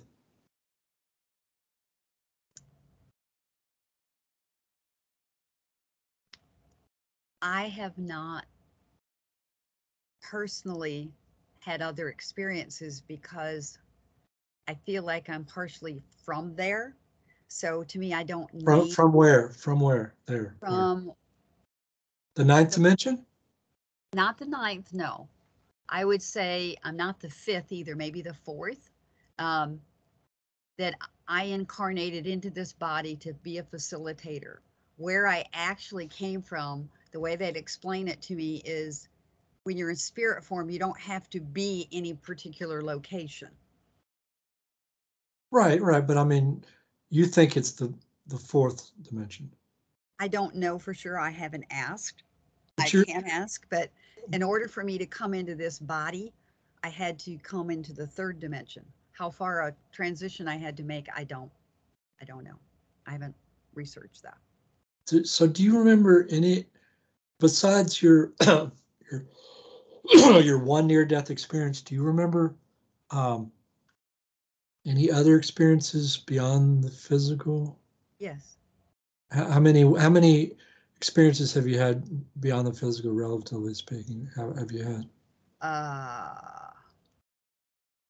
I would say I can have one when I meditate if I go deep into meditation. I've done that since 1991, deep in meditation like that. So you can get out of your body at will? I wouldn't say at will. I have to work at it, but yes. So it's kind of difficult for you, but it does work. Well, it's not really difficult. It's just I have to have a secure environment to do that. Right. I have to mentally put aside whatever I'm in this dimension worrying about to free myself up to go there. And I can do it. It's just a matter of I have to have the intention and set up the environment. So when you get out of your body, typically speaking, where do you go? I meet with the Council of Eight. And when you're travel, sometimes when you're in the presence of the Council of Eight, what is the context in which you're there with them? What's beyond their body, your presence and their presence? What else? What's the context? Usually I'm going because there's a healing chamber that they have, the Council of Eight operates, and I can take people to the council, to the chamber, and so that's usually why I'm going there. And either it's to put me in it or to bring somebody else to it with their permission. So have you had problems in your body that you remember exactly what that problem was that was healed in that chamber? Yeah. And name what was healed. Okay. Tell us what was healed. when it's multifaceted. I have had chronic Lyme disease for probably 3 or 4 decades. So You there got are it from a many, tick? Got it from a tick? yes. And where were you when you believe you got Well, it? I've had 5 tick bites that I remember. Really? Yeah, So which of those gave you the Lyme disease? probably all of them. Oh, really? Yeah, So you keep getting it over and over. because my belief, this isn't documented, it's not science. I believe that we give off a scent to the tick and they can hone in on us. Right. It could be true. Yeah. There's Yeah, no reason why it because I can't. can be in a place where nobody else gets a tick and I get a tick. Well, we know that from mosquitoes, that you'll be in a group of people and you're the only one getting bitten and nobody else is getting bitten. So they obviously like you better. Yeah. So, okay. So you got your Lyme's disease. You're saying you're totally free of your Lyme's disease? No, I'm not totally free. But there were many conditions that go along with that. Um, Morgellons is a skin disorder that you get along with Lyme disease. And Do you in think stop. Do you think that Morgellons is a symptom of Lyme's disease or just something else totally unrelated that just happens to be it, connected somehow? it is like a co-infection. Not everybody who gets Lyme's disease gets Morgellons, but I've not heard of anybody who got Morgellons who didn't have Lyme disease. Oh, really? I've never heard that before. Do you know Okay. what Morgellons is? Yes. Okay. Do Yeah. you know who James Renz is? Mm-mm. He was a very well-known talk show host like Art Bell, Uh-huh. and he still has his own show, but it's only on his website. Um, it's not broadcast anymore. And so, but he's been around forever and ever. Like, you know who William Tompkins is? Mm-mm. Okay, William Tompkins was a fellow who claimed to be um, the designer. He was part of a team that designed the command and control unit of the first Apollo craft that we sent up, and he claimed to work directly with Pleiadians, or I think they were Pleiadians, but I'm I'm not absolutely going to swear they were Pleiadians, but I think it was either Pleiadians or Arcturians. It's one of the alien races that we think are good, that look like humans, look exactly like us. And he said that he was in a think tank at a particular company, and a lot of this is verified that he actually did what he did. But there's some things he said that are a little beyond the pale, um, but a lot of it is known, verified, and but he said that these aliens were working with us to develop the Apollo craft, and anyway, the only reason I brought him up is because he was brought into the public eye by Jeff Rense. Oh. Okay, and he's a fairly well-known contactee person, but his contactee experiences are not like alien lands and you go out and meet alien or anything like, or nothing like yours either. His alien experiences were like they worked in the office and you went in and saw them every day, that Uh-huh. sort of thing. And I can't uh, verify his story is totally true, but a lot of it has been verified, as far as him working in those facilities. There are other people that remembers him from where he worked in those facilities. So anyway, I digress, but that was just my way of letting you know who Jeff Prince was. Okay. Anyway, I forgot how we got off on that. What were we talking about before? We're talking about. We've gone off on many tangents, so I don't remember which one we were on last. Okay, so that's fine. Go back to all the alien races that you've had direct contact with that are not the Council of Eight, and not Robbie, and not the Arcturian. What else have you encountered? And give us a direct experience sort of thing with anybody else that any other aliens that you, or it doesn't have to be an alien. It could be an angel, an alien, a demon, a earth spirit, anything else you've interacted with that really comes to your mind as I ask this question? It doesn't have to be confined to aliens.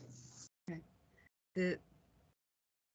Completing one of the topics we were on about how I go about doing the detachment from somebody or a home. Right. Is once I figure out through kinesiology and validation by the person on the other end, or I'm in their house and pick up on it, then what I do is I talk to that attachment, because that attachment has a purpose. And until that purpose is complete, it's going to remain unless there's certain things that we do. So you try to find out what the purpose is. Trying to find out what the purpose is. So I ask and use kinesiology, or I hear it. I'll hear the high-pitched squeal, or I'll hear a clear answer in my head. And I'll say, were you sent by somebody? And yes or no. Were you once a living human being? Yes. Did somebody send you? No. Were you once of the light side? Yes. Are you doing this as some karmic repayment? Yes. Okay. Are you wanting to be done with this? Yes. All right. And then I say to them, what you came to do is complete now. You have finished. You have a choice. You can now go back to the light side and you don't have to do this anymore because it's complete. Or you can stay on the dark side if you choose to. It's your option.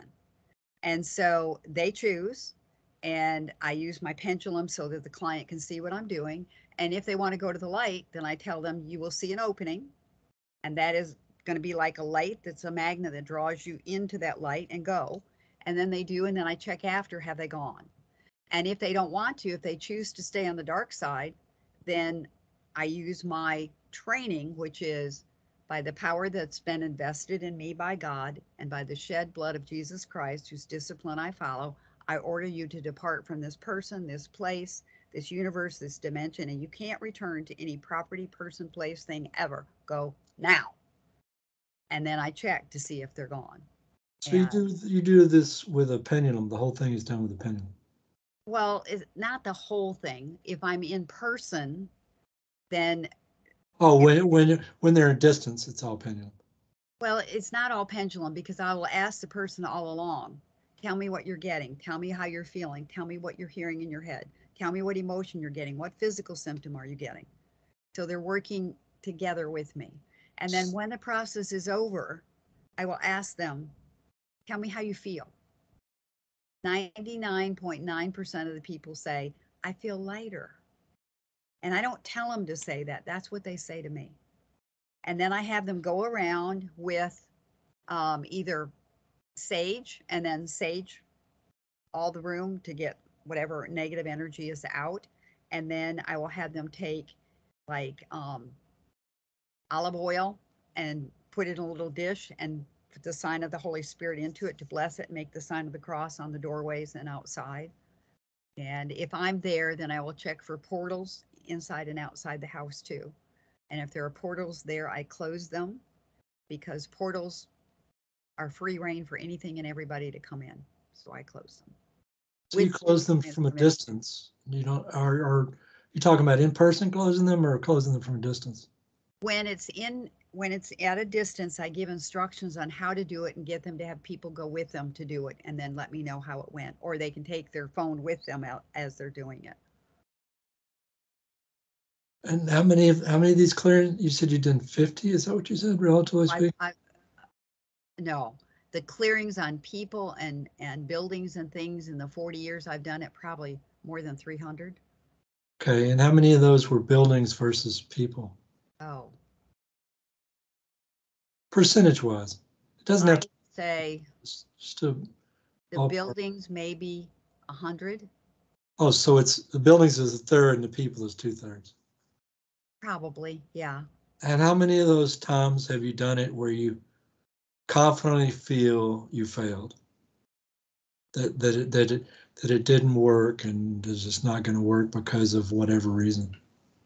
I have never felt that it didn't work because I don't own it. It's not me saying I failed. Well, I'm not saying your failure. I'm just saying. Right, but I'm saying I never got that feeling that it wasn't successful. Now, I had somebody come back to me and say it's back. I've never in 40 years had anything come back because I told it couldn't. But then I find out that when that happens to somebody, there's someone else bringing stuff in. And it might be somebody who is, because in one case, the kids were playing with the Ouija board and calling up spirits and doing rituals. And so that kept bringing stuff in, not the stuff that I sent out, but new stuff. And then in some cases, the people were mentally not stable. And so it was a mental health condition that they were experiencing new stuff coming in. So I had to work on, is this mental health or is this demonic? Right, right.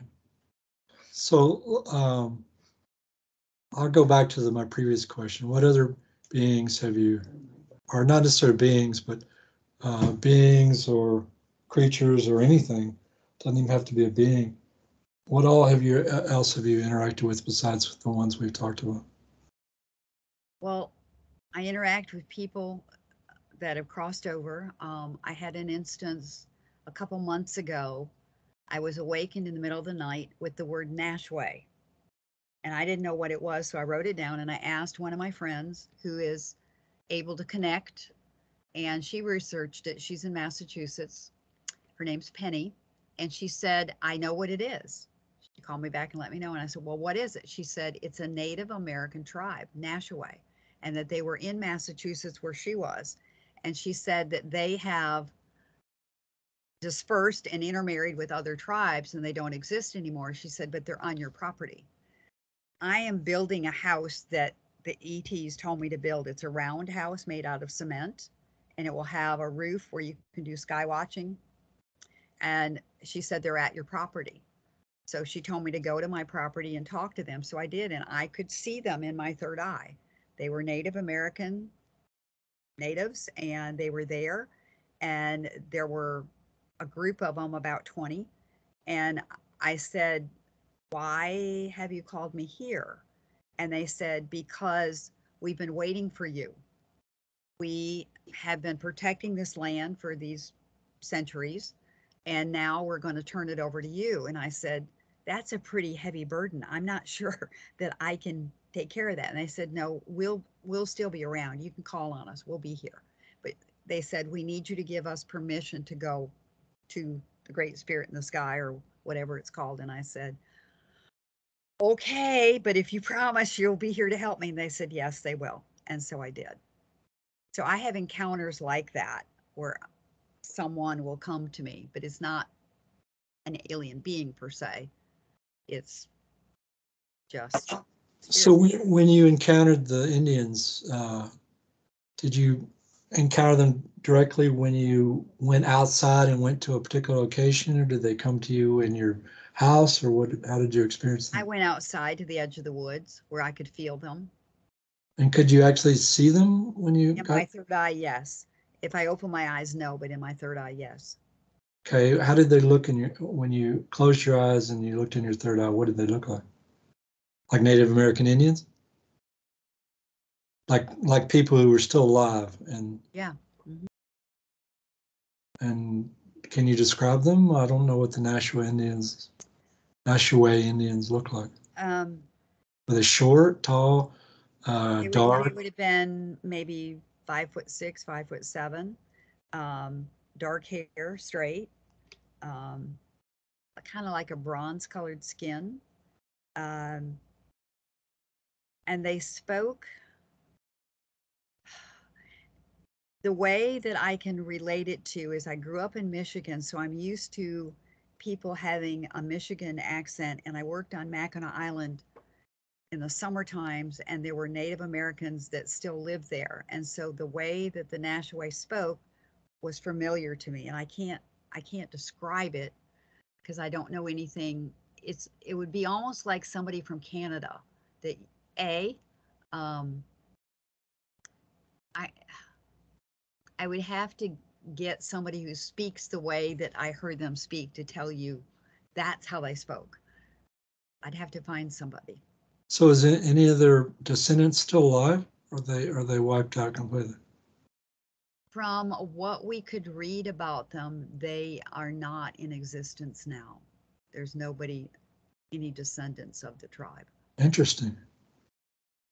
So who else have you encountered besides the Nashua and that we haven't talked about?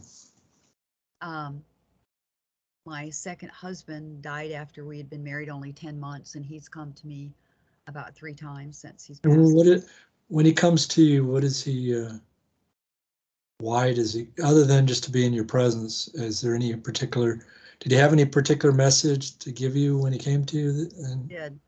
The first time he came, it was just maybe a couple weeks after he died. And this was a few months before they did work on my body, where the 7 foot tall and Robbie came and worked on my body. And he came to the house we had at Alligator Point in Florida. And it's like time stops. I got chills. I could feel his presence as if I could reach out and touch him. I could not see him, but it's like you know somebody's there.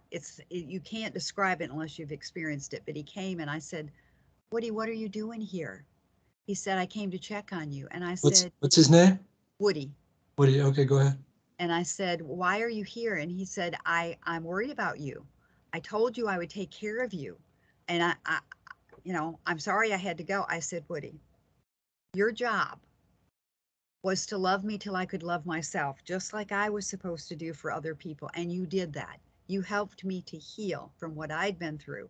You did your job. It's okay. You can go. Go to the light. He said, are you sure? I said, yes, I'm sure. Go. That was the first time. That was the first time. Yeah. What about the second time? Second time was my grandson was spending the night with me and my sister was there. We were going to do a memorial service for him. And I felt him sleeping beside me. I could just feel his body. I could feel the warmth. And when I woke up in the morning, I asked my grandson, who also has abilities to see and know things. He was 3 at the time. I said, do you know where Woody is? He said, yes, Grandma. And I said, well, where did you see him? He said, he was sleeping right beside you. Who is this you're talking about? My grandson. He was 3 at the time. Okay. And then my sister, I said, did you sense any? She said, yeah, Woody was here last night. I could feel him. I could hear him. And I said, yeah, he was. So that was the second time. So he was just there because he wanted to be there. Yeah. That time. Yeah. Yeah. And the third time? And the third time was recently, about a month or so ago. And he came through. I said, what are you doing here? You're supposed to be over there. And the same electricity. You feel like your body's on fire. It's just like intense, like you've been struck by lightning. I don't know what that feels like, but it's just your whole body is just like vibrating. And I said, well, why are you here? And he said, I just came to tell you something. And I said, okay. And he said, well, I miss you. And I said, well, I miss you too, but it's okay. And he said, I just wanted to tell you that you're going to be doing more work with the council. I've been talking to them. And I looked at him and I said, Woody, how do you know the council? And he laughed. He said, over here, there are no barriers. We know everything. Everything is known. I said, okay. Anything else? He said, nope. Love you. And he was gone. Interesting. That was probably the most interesting message he gave, was that that on the other side, the council is known. Well, just the fact that on the other side they know everything. That's a pretty awesome message to give. So yeah. So who else have you encountered? Well, I get clients, family members coming all the time, so it's nothing. So when you have their family members come to you, how do you experience them? Do you see them in your third eye, inside your head with your eyes closed and your third eye, or do you see them with your eyes open, or how do you experience these different people? It comes in different ways. Sometimes it will be a flash in my third eye with my eyes open. It will be like an item. For instance, one of the clients, the mother came through and she was wearing a blouse that had a tie at the neck, a bow tie, white blouse. And so I'm talking to the client and I say, who is it? Because I don't know who it is. Who is it that wears a blouse with a bow tie at the neck? Oh, that's my mother. I was asking for proof that she was around me. And I said, well, she just told me to tell you She heard your request and she's here. She is around you. So when you were seeing the lady with the bow tie around her, you saw her in your mind's eye, right? With your eyes closed or open or? Open. Open, really? Yeah. And did she appear like in the middle of your head or out in front of you, or how did you see her? It's off, like to the top, to the right. It's like Was it persistent or just a flash? it's a flash. Okay. But All right. sometimes it'll be a squealing in my right ear of something they want me to tell them, and I will make the decision of whether it's appropriate to tell them. Right. You mentioned that before. Yeah. So who else have you encountered besides dead people, dead Indians, On aliens? August the 20th, Jesus came to me during a meditation, Oh, yeah. and I was flabbergasted because, that's not something you expect to happen. And I had a conversation with him and I said, could you please explain to me why you had to suffer, why you had to be crucified? I don't understand. And he said to me, they didn't understand what I was about and they were afraid. They were afraid of losing power and control. And so they do that out of fear. And he said, that's how it was. And I said, okay, is that what's going on in our country now? The great divide politically, emotionally, religiously? And he said, yes. He said, those people who are so fearful and so angry and spewing all this vitriol on both sides, they really don't love themselves. And your job is to tell them about your near-death experience and to also tell them about this encounter you had with me. And you are to love those who you disagree with and who are angry, and you are to love them and show non-judgment towards them. So when he appeared to you, was it during the middle of the day or in the evening or? My friend was doing Reiki on me, and I just go into meditation. And Oh, so you were inside yourself internally. Yeah. And what did he look like to you? How did he appear to you? He had olive skin. He had kind of dark brown, long hair. You say olive skin. What is that color? It would be like somebody Mid-Eastern kind of. Oh, a little bit darker. Yeah. Mm-hmm. Darker than mine. Yeah. Mm-hmm. Okay, go ahead. Yeah. Olive skin, and what else? Had on like what would be like a tunic, and had sandals on his feet. What's a tunic? What is that? A long piece of cloth you wear. Okay. That you put over your head. It'd be like a long dress. Right. Yeah. And then sandals? Hmm? All the typical stuff, but did he have blue eyes? I didn't see his eyes. He was sitting right beside me. I mean, like we were sitting like on a bench. He was right beside me. Right. So he had olive skin, sandals, a tunic, and he looked kind of Middle Eastern, sort of. And did you just now relate everything he said to you, or is there anything else he said to you that you want to relate? That's what he related to me. Yeah.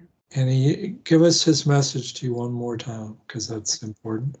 He said that my job is to find the people that are so angry and judgmental and to show them love and non-judgment. And basically give them something maybe they've never had before. Yeah. Maybe they've never had anybody that they've interacted with who gave them that in their whole life, which would be pretty bad. I preached about this last week. I was the guest preacher at my church, and I talked about my near-death experience and about this. And I said that people who are part of a group that all have one mind, it's called group think. Yeah. So that, you go along to get along because you're afraid to say anything different. So I gave 2 examples of people who had been part of a group, and by people showing them love and respect and concern and non-judgment, they changed from how they believed within the group. And one of them was Derek Brown, who used to be the head of the youth movement for white supremacy. And the other one, his name is Stephen Ayers. He was part of the insurrection on January 6th. And he appeared before the Senate committee. And he said, I believed what I was told. And they said, okay, but why did you then change? And he said, because I began to hear things outside of that group. And when I found out how many lawsuits there were and information that I wasn't told in the group, then I began to think that maybe what I had been told wasn't 100% accurate. Get on. Get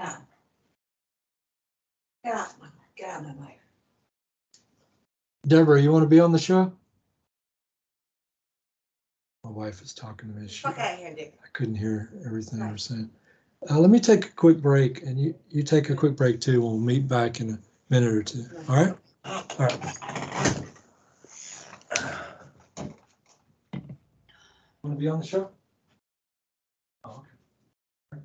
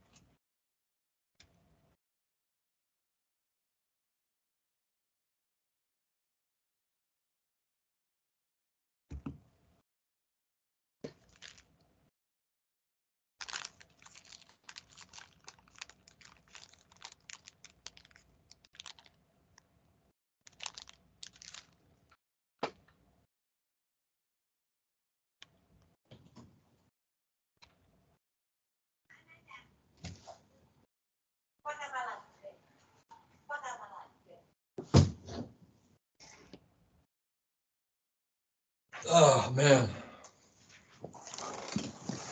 All right. So was your wife responding to what I was saying, or she was talking about something else? Well, give me the last part of what you were saying. Trying to remember. It was Jesus' message. Okay, I was saying that we were talking about how some people probably haven't felt that love. And by me giving them that love, it could change the way they believe. And have you met physically any of the people that you just mentioned? Yes. Go into that one, if you're okay with All it. right. When I'm not sure what your question is. Clarify your question, then I'll. Well, you mentioned the one of the guys you mentioned was somebody who spoke before about the January 6th event, and then about how giving them love changed their life. And Yes. so you were giving examples of that, and I just asked you if these people were people you gave love to from a distance, or you happen to work with them in a therapeutic context, or how did? Okay.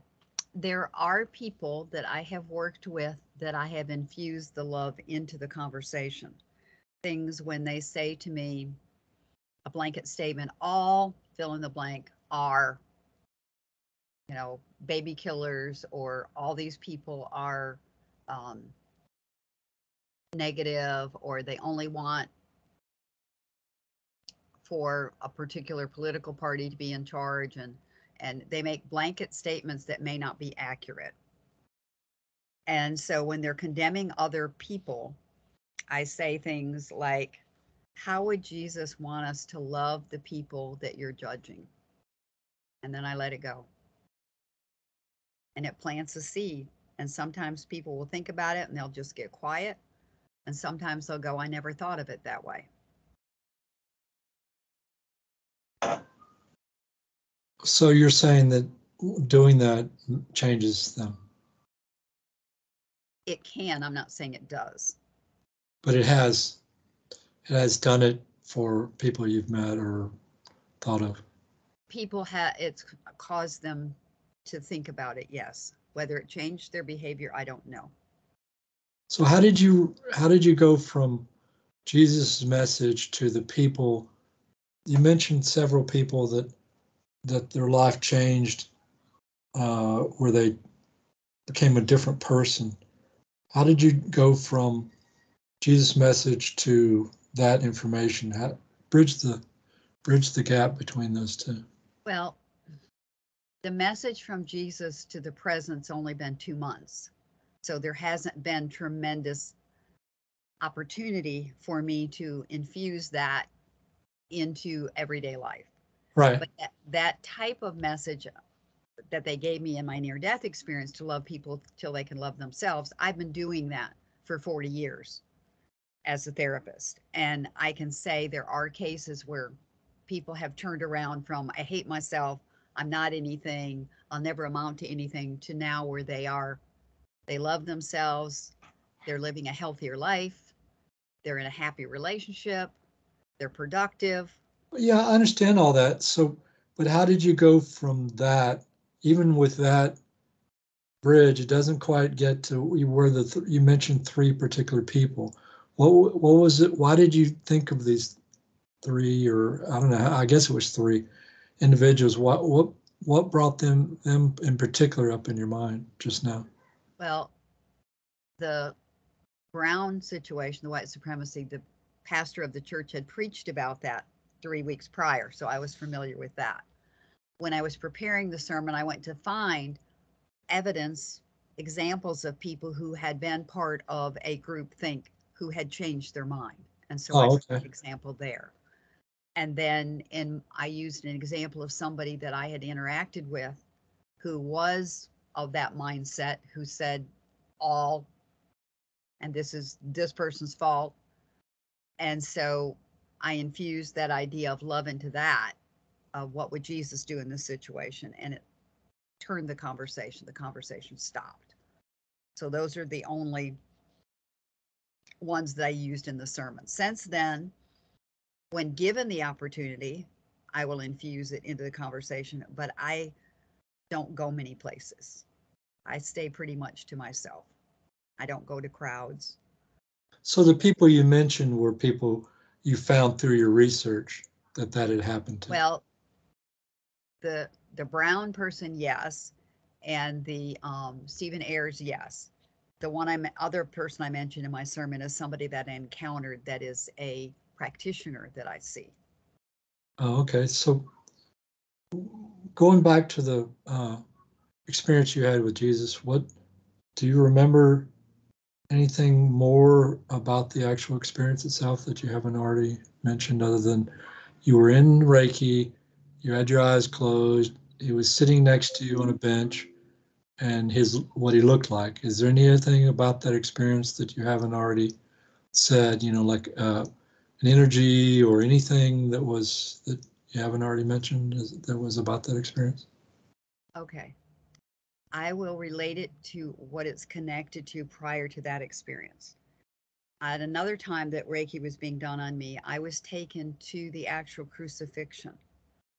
and I was able to be present. I was a bystander, and I could see what was going on. Do you think you time traveled to the actual event? I do. Okay, go ahead. So in that instance, I could hear, I could see, I could smell. I was just frozen in time and in emotion, just so overwhelmed that I was present, and I knew that I was here in this dimension, but I also knew that that was real, that I traveled to the real event. Right. So it was profound impact on me. I came back, I was shaking, I was crying. I could barely get the words out to say to the person who was doing the Reiki, this is what happened.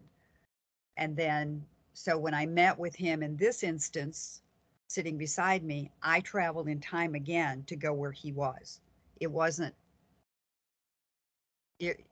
it was time travel. So you're saying when you were the second event, the second encounter with him, you're sitting on the bench, but you think you went somewhere, is what you're saying. Exactly, yeah. So where do you think this bench was? I think it was in Jerusalem or wherever, Bethlehem, somewhere over there. I don't know exactly. So you think it was somewhere in the Middle East? I do. And could you, besides him sitting next to you, did you like feel the wind or the floor or something on your could feet? smell, like not body odor, but human, like you would sitting next to somebody. And Right. I could smell like olive trees, and I could feel like a breeze and a warmth. I could feel there was like sand under my feet. It was very real. Okay, well, any other aliens or interesting creatures you've come across? None that's coming to mind right now. I might think of 10 later, but right now, no. So if somebody did an awful thing, they put a gun to your head and said, tell me all the aliens you've encountered, different types of aliens, or I'll kill you. What number comes to your mind? Well, if I mention all the people that I know, they're on the Council of Eight. Are they all different? All different races? Yeah, they're Okay, different so races. that's eight different races. They're not, 8 different kinds. There's like a praying mantis, Arcturian, trying to think. I'd have to look it up because I don't keep that information in my head. But you're saying Kathleen Martin's book has it in there. Yes. Which tell us which book that is of hers? Forbidden Knowledge. Okay, well you just sold one of her books. So those are 8 different races, right? Then Robbie. I don't know if it's 8, but they're different races. I'd have to look it up to see. Right, relatively speaking, that's 8, plus or minus. And then Robbie is another one, that makes 9. And then your Arcturian, that might be a 10th, it might be the same as one of the others, right? Well, if he's the Arcturian, he was the one at the near-death experience, the one in 1969, the one in November of 92. And then there's another experience that I had that we haven't talked about, if you want. Yeah, I want to hear everything. Don't leave anything back. Okay. This would have been, I think it was at either the beginning of 92 or the end of 91. I was asleep, and in this sleep state, it wasn't a dream, I was taken to the place, it's called the waiting place, the in-between place where people go when they die. Right. And as I am in this place, people are zombies. They don't know they're dead. And I'm thinking, okay, I'm not a zombie. I know where I am. I know I'm here. Why am I here? And I hear a voice that says to me, come through. We're offering to you this, I guess it's invitation for you to make a spiritual leap. You will go to a new dimension. But if you choose to do this, you can't ever go back. You can't unopen the door. And at the time in the experience, my husband of that marriage was there with me. And in the dream, he said, yeah, I'll go. Well, I made the leap and he didn't. So when I come back in my body and I wake up, they had told me, don't discuss this. Don't mention it. I woke up, I was discombobulated. I was just, he said, what's wrong? Nothing. What's wrong? And part of the reason I'm not married to him is he was very critical, very demanding, and he pretty much forced it out of me. And he says to me, I would have made the leap with you. I would have made the leap. Well, I was changed. I was in a different place. I was different when I came back, and I did make the leap, but my spiritual growth was delayed for a number of years because I remained married to him. When I finally made the decision that it was time for me to leave after 40 years of marriage, when I left, my spiritual growth was exponential after that. So what would have happened if you hadn't fessed up? Would he have beaten you, or what would have happened? He might have. He might have.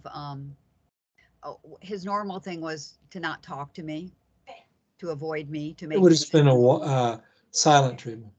Oh yeah, or to be very mean to me in public in front of people, to try to disgrace me in public, and I was a professional. So he'd say things about me in front of other people that my clients or people didn't need to hear, didn't need to know about me. Or we'd be in public and he'd say something about, tell him about the time you ran over a puppy and killed him. Okay. So, yeah. Let's not talk about him anymore. That's true. Yeah. We don't want to dwell on the negative parts of our experience. So, the last one, you asked you about more aliens, but you are more, creatures. What? And your answer was again, what did it? I somehow disconnected the question with the answer. Well, there may have been more experiences. I just don't remember them. Oh, right. you mean when you're on the other side and you went to the other dimension, there could have been any number of experiences over there. That's what you're referring to.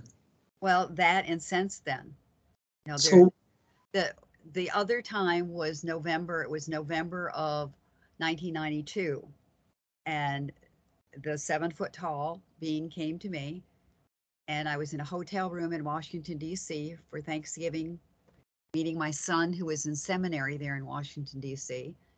And the being said, it's time for you to set up a holistic clinic.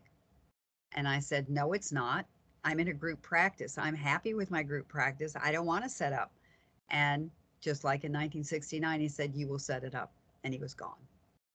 So which one was this? Which creature was this? This was a 7-foot tall creature. The Arcturian. Yeah.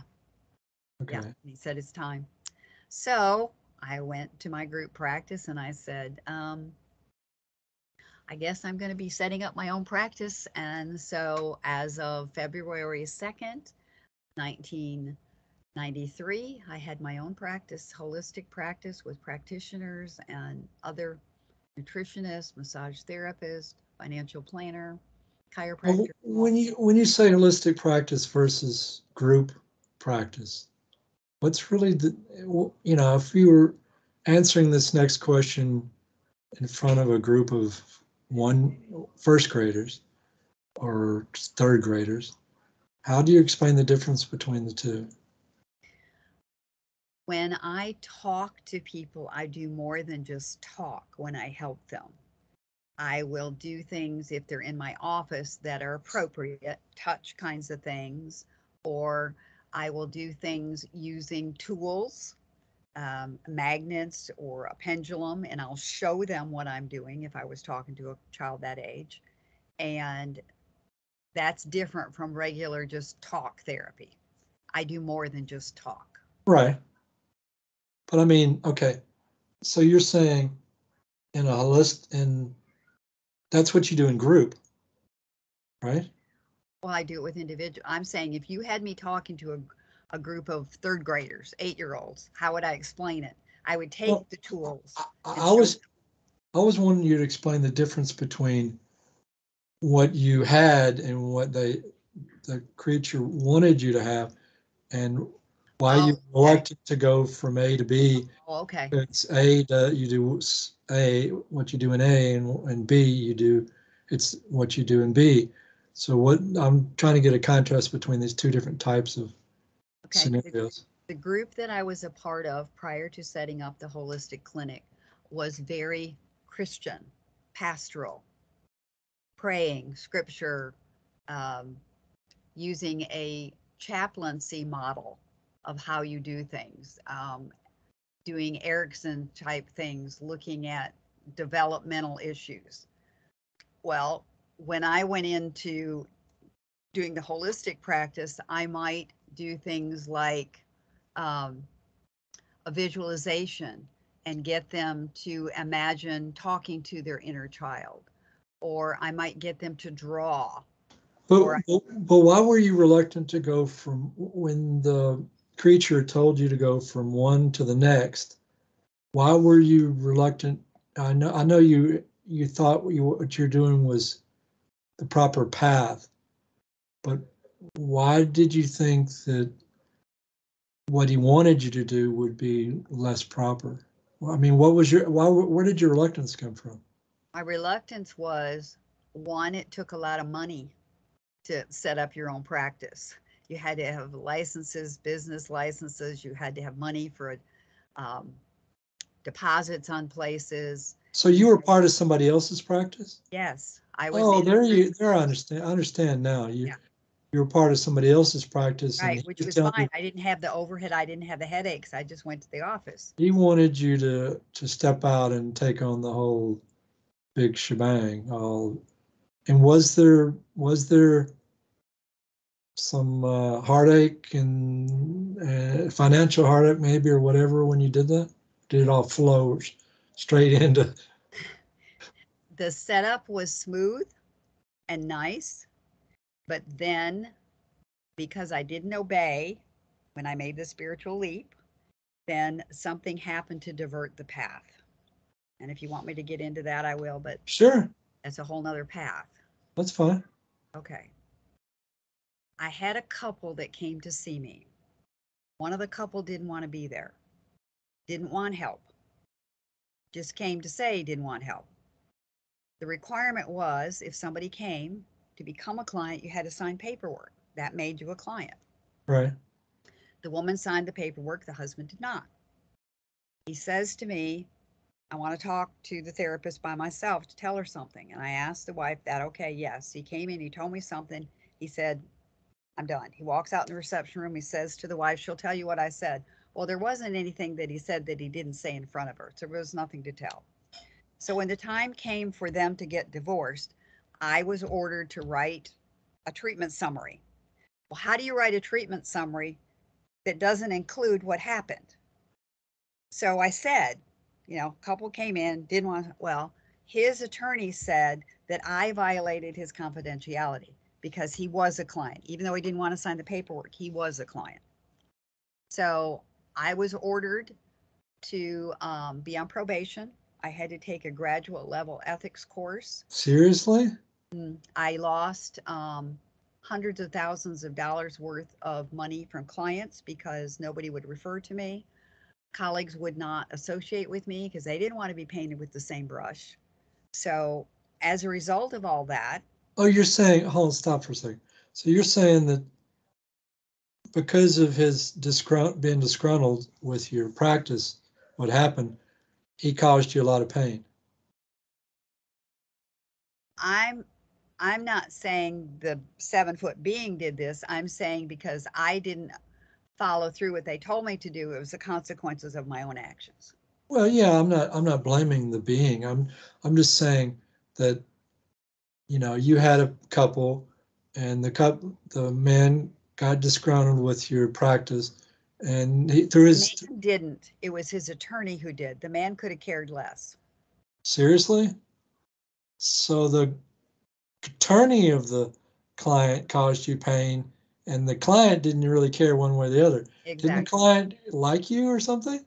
He didn't have any, he had no investment in it whatsoever. Did not care if the attorney caused you pain. And the attorney did cause you pain. Yeah. It was Yeah. all public. Okay. Oh yeah. Yeah. So as a result, I took the ethics course and I decided I would go ahead and get my doctorate in case I lost my license, then I could still have my doctorate and do counseling as a pastoral counselor under that heading. So I went ahead and got my doctorate, and then in the How long meantime, did that take? 5.5 years. In addition to your, what degree did you already have? I already had a master's and a BA. So you had a master's and a bachelor's, and you spent another 5 years learning just so you could stay in practice. Yeah. Wow, that's some pain. Now that attorney did cause you some pain. Lots of money. Lots of money. So as a result, my spouse at the time decided he was going to leave town. He didn't want to be there anymore. We'd been there 23 years and he was done, and he didn't care if I went with him or not.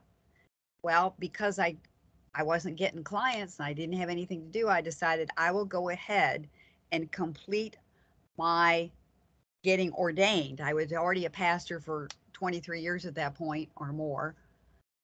And so I would go ahead through the process to get ordained so I could serve a church in case I couldn't do my practice. So I went ahead and did that, and I became ordained. It was September 19th, 1997. And so we moved to Charleston, South Carolina. And Stop for a second. So did you get ordained before you got your what was the 5-year doctorate? Yeah. Doctorate. Did you get ordained before you got your doctorate? Yes. Okay, go ahead. Yeah. So got ordained, moved to Charleston. And by then, after I'd moved to Charleston, we moved to Charleston the end of 99. And by that time, I found out that I'd completed the ethics course, and the only thing was a private reprimand. But I sued my licensure board because during the process of all this going on, they, without my knowledge, or without my consent, notified insurance companies that I had this complaint against me. So that meant insurance companies weren't going to refer to me. And authorizations that they had for clients I had been seeing for years, they rescinded the authorizations. So it meant these people who had stability and trust in me weren't able to see me. So it was horrible. So I sued them, and we mediated at the end for me to have my say in court and for them to have their say. And so we settled in mediation. I hope you got a decent amount of money out of that. No. You didn't? No. So why did you settle at all without? Because the longer the mediation went on, the less money you were getting. So you're saying without a settlement, you couldn't get clients? Oh, I could then see clients, but without some kind of validation that I was right. They shouldn't have done this. They shouldn't have reported it without my knowledge. And I just wanted to make the point. I couldn't get back. So you sued them just to change the pattern of what they did to people. Yeah. There was no way I could get it back. It was gone. Well, so you didn't hurt them financially. You just made a strong point of it, and to change how they were treating people. Yeah. Let's hope it didn't cost you too much to sue them, because it seemed did. like it did. It did. So you spent a lot of money to make a point. Well, that's big. That's very big of you, because that's, It was the right thing to do. Yeah, well, let's hope it actually changed their ways. Because, I mean, if you're spending a lot of money to make people change their ways, you're not following them, watching their back. You don't know if they actually changed or not. But I hope that was very magnanimous of you to do that. Thank you. So, I have all the time in the world. I don't know what you have pressing for this evening, but what else? What other experiences have you had that you feel the listener would be fascinated with? Because as long as this conversation is interesting, I'm willing to go as long as you want to go. Okay. As long as you can keep it interesting, we can take this as long as you have the time. So I have no pressing. Okay. My belief is that I'm here as a willing person to bring forth whatever I am to facilitate, whoever I'm supposed to help, that they are the gift, whatever's presented to me. I'm not to judge it. I'm just to, okay, here it is. Decide best how I can perform what I feel led to do. And then I move forward with it. And if I feel that it's not right, I will get a response in my gut. It will be my bladder that screams at me and says, no, no, no. And then I'll go, oh, okay. Then I'm not supposed to say that, or I'm not supposed to do that. So I did that. I meditated on, should I do this interview with you or not? Is it going to serve good, or is it going to be negative for somebody? And if it is, then I don't want to do it. Right. The answer I got was, yeah, go ahead. So I did. Good. That's a very interesting. I mean, I'm glad to hear that somebody will benefit from this interview. That's not just being done just for my ego. Yeah. And that's what I do not want. If it's all about me, no. It's the messages that I've been asked to bring that is important, and that I will do.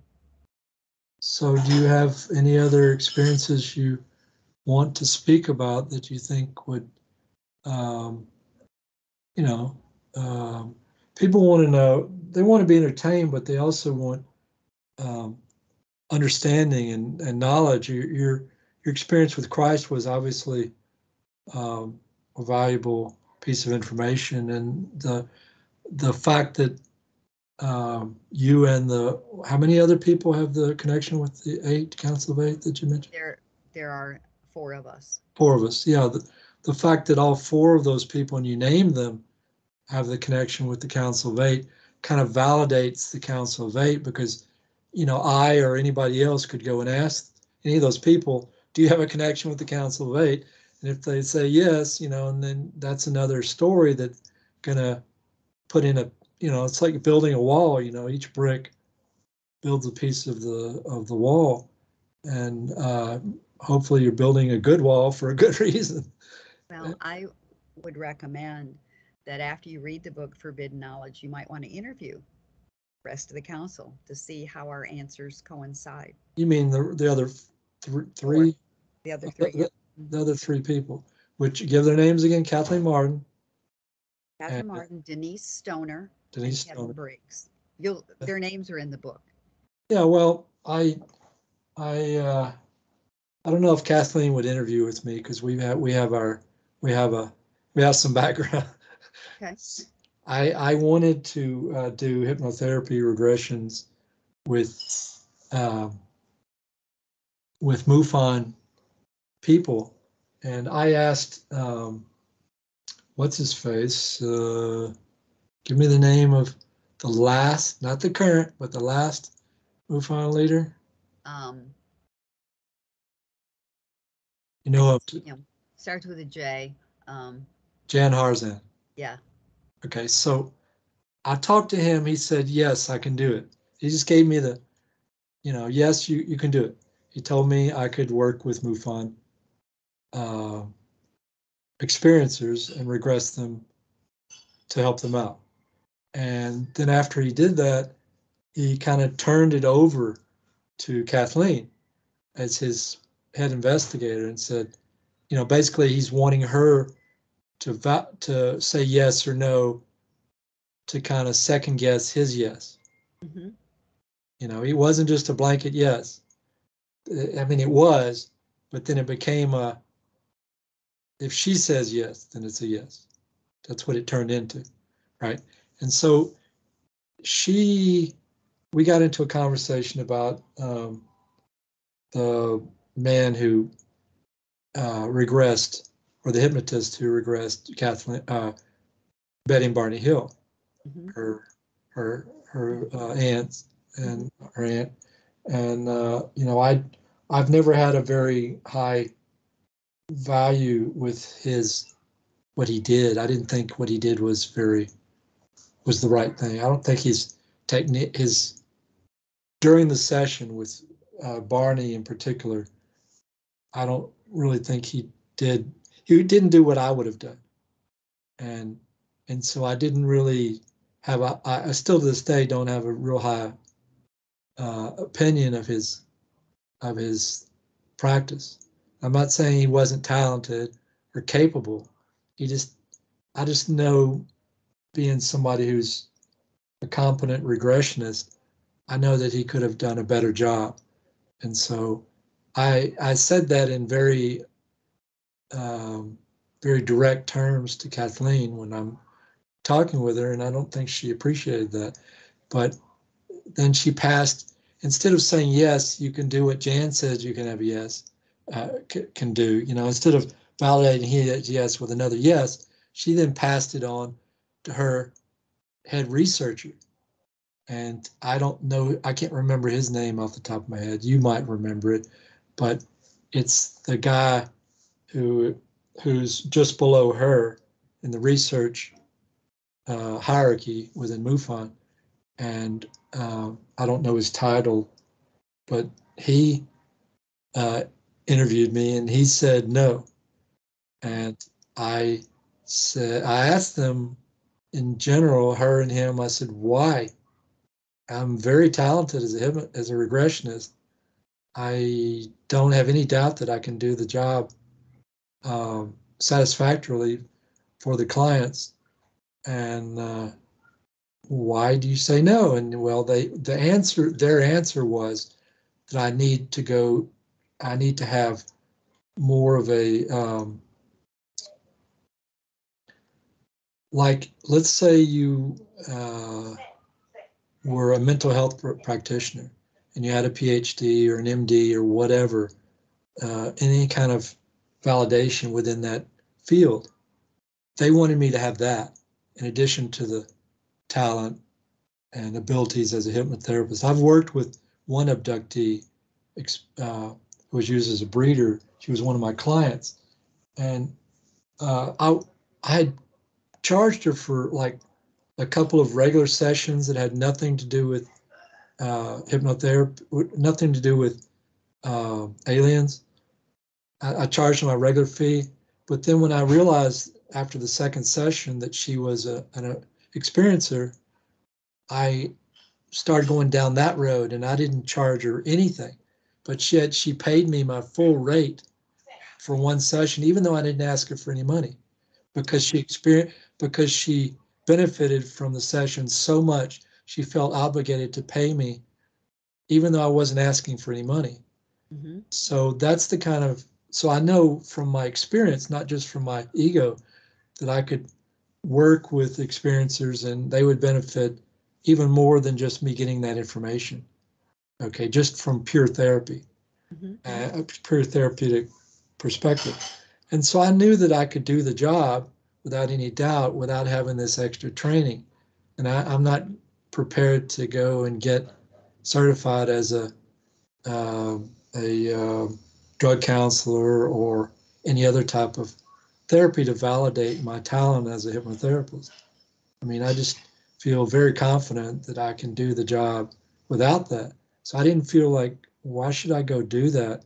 I mean, it is a path I could go. It's like when I was living in Houston, Texas, I was in the movie industry, and I knew a lady who was the most powerful agent, SAG, Screen Actor Guild related agent in the whole city. And I knew that I could go find a good actor or actress, find a script, put those together, and make a scene and videotape it, and then take that to her, and she could give me the acting career that I was one of my goals. I knew I could do that, but I just didn't choose to go down that path.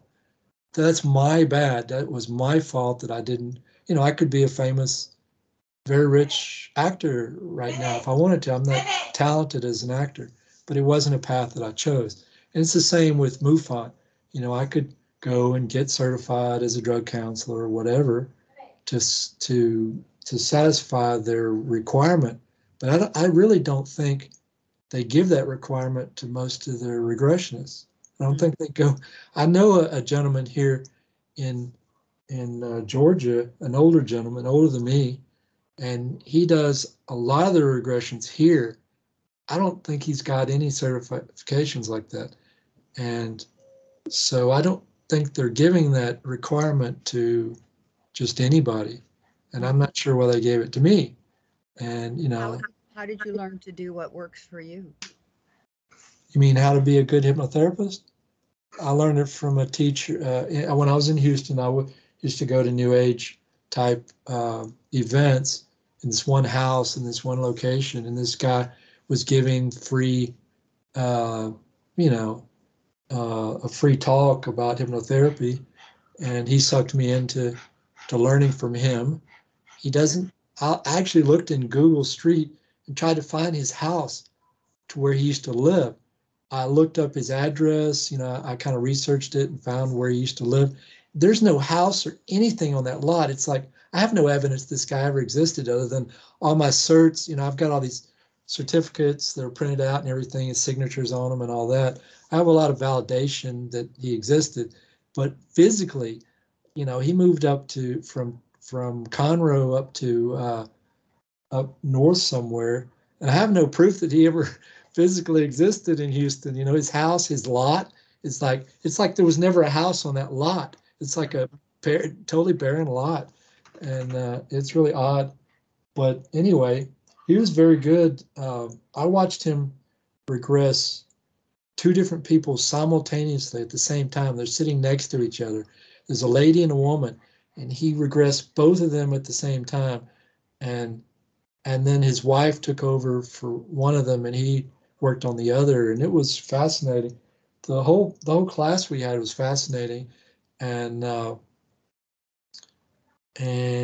you know, I learned a lot from him, and I've learned other things from other teachers since then, but nothing as much as he taught me. And part of my deal during that during his to get certified underneath him, it wasn't just you had to go to his 7 or 8 classes or 7 or 8 weekends, you know, 2 days per weekend. It's like 14 days. It wasn't just that. You also had to, in a real world setting with real clients, you had to work with like X number of hours to with real people who were not just in that class to get the certification. And so I went to the only federally funded day hospital in the city of Houston, and worked with their people for a period. And that was interesting too. I don't want to go into it too deeply because it's just very time consuming. But there was somebody with a PhD at the head of that school that I worked underneath that degree to be able to do therapy, you know, officially, you know, not just as a private practice. As far as I know, anywhere outside the state of California, you do not have to be certified by the state or anybody.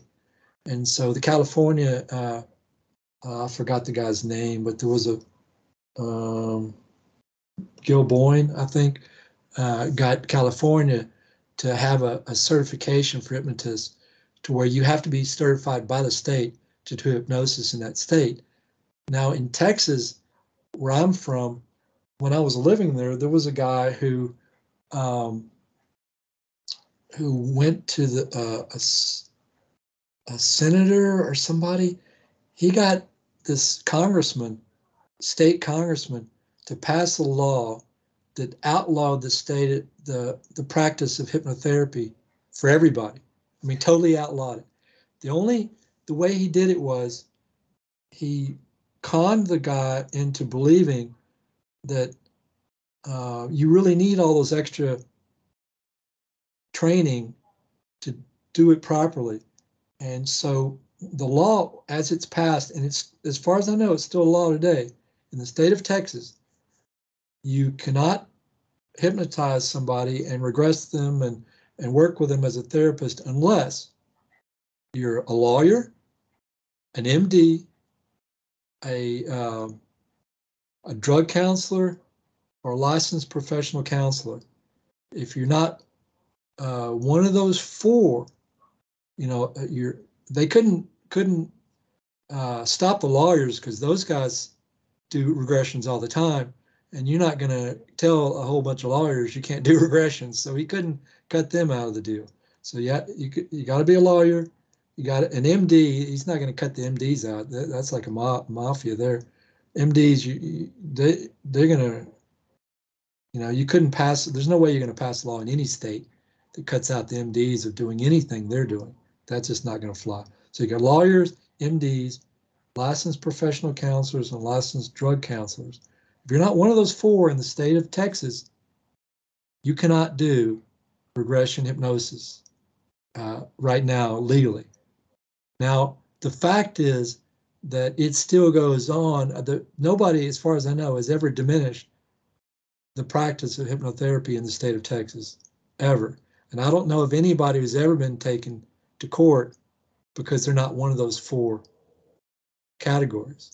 So I'd really like to get details. If anybody ever gets sued, taken to court by any authority of the state that are not one of those four because they've regressed somebody through hypnosis, I want to hear that court, that everything about that. I want to get into that one, because you've got a whole practice of people, hundreds, if not thousands of people in the state of Texas who are doing regressions, who are all having to do it illegally.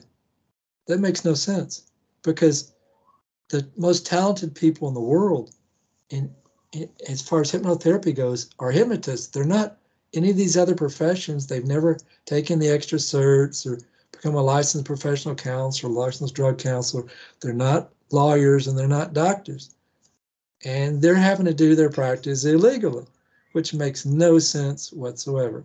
So I called this guy. I called this congressman, state congressman. I told him, I won't even repeat what I said to him on this conversation, but I guarantee you he did not like what I said to him. It was very straightforward and not very positive. And I basically told him, you know, you are unscrupulous. I may have even said that word, you know, you're an unscrupulous person to pass this law. And you know, he was very unhappy when we got through talking. But you know, I just don't think. I think the most talented hypnotists in the world, hypnotists on earth today and going back ages, are people who've never had any of those extra certifications or degrees. So that's how I feel about hypnotherapy. Okay. The talented ones. I'm not talking about the, see, you've got all that extra stuff, but I think there's a whole boatload of people who don't have any of that stuff that are just as talented, if not more talented than you, in the state of Texas and in every state and every country. Yeah. And, you know, I'm not saying positive things won't come out of his legislation. Maybe he protected somebody some way, somehow, or somebody got to sue somebody at some point. Maybe there's some positive thing that came out of that I'm not aware of. But I just think he's really damaged the practice of hypnotherapy in that state by passing that law. That's just my opinion. So anyway, because of that's where Kathleen and her sidekick, who I cannot remember his name off the top of my head. He's not a famous person, but you go look up MUFON researchers. You know who's the head. She's the head of research, and he's the whatever you call the guy right under her. Okay. And he's the one that really said no, and she just kind of concurred with him about that. And I think I would have, had they all said yes and it all moved forward, I think I would have helped a lot of people just like you have done. And I think it's kind of a sad thing that path didn't get opened up, because, you know, even when I'm working with somebody who's a abductee, contact experiencer, my number one thought of mine is not to get information from that person, but to leave them in a state after the session's over where they're in an infinitely more positive state of mind and being than when I started. Yeah. So I, even though I may get all kinds of information from them for MUFON, my primary role is not to get that information. My primary role is to benefit the client. Right. And so the research to me is a secondary thing. And if they don't come out of that, if I did what the fellow did with Barney, if I was Barney, I would have kind of like, I might have sued the guy because, what happened was he got Barney in the state where he was in the presence of the aliens, and Barney freaked. You've heard the audio? Yeah, I have. Okay. Now he could have walked over, he could have said to Barney, I'm going to walk over and touch your shoulder or some part of your body. And the second I touch you, all of your fear is going to go away. You're still in that space, but you're also in this space, and the aliens are not going to hurt you, and all your fear is going out, but the rest of the experience is still open to you giving that out, but your fear is going to be gone. The second I touch you, you walked over and touched his shoulder, boom, his fear is gone. He is no longer in a state of fear. And he could have continued. The guy could have done that easily, but he didn't do it. And somebody else. He also broke confidentiality by revealing what was supposed to be kept secret.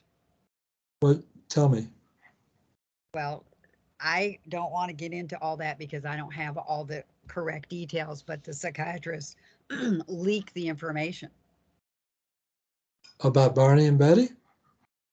He's the one that made it public? I believe so. Wow, I didn't know that. I think he sold it like to the newspaper or something. Go look at it, because I don't want to Look at what? Go look at what? Go look at who leaked the information about Benny and Barney Hill.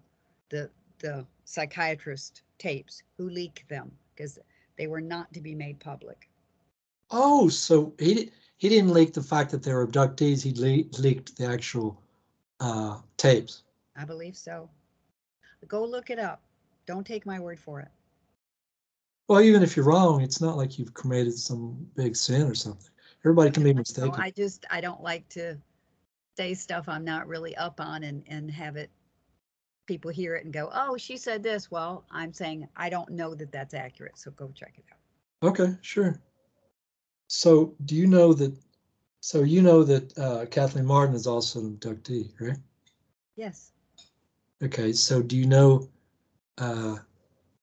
what do you know about her experience? Is that something you're okay to talk about? No, she can talk about it. I won't. I've had that agreement with her. That's her story to tell. That's fine. I just remember one of her talks. She said that she remembered the craft landing across the street from their house. That's right.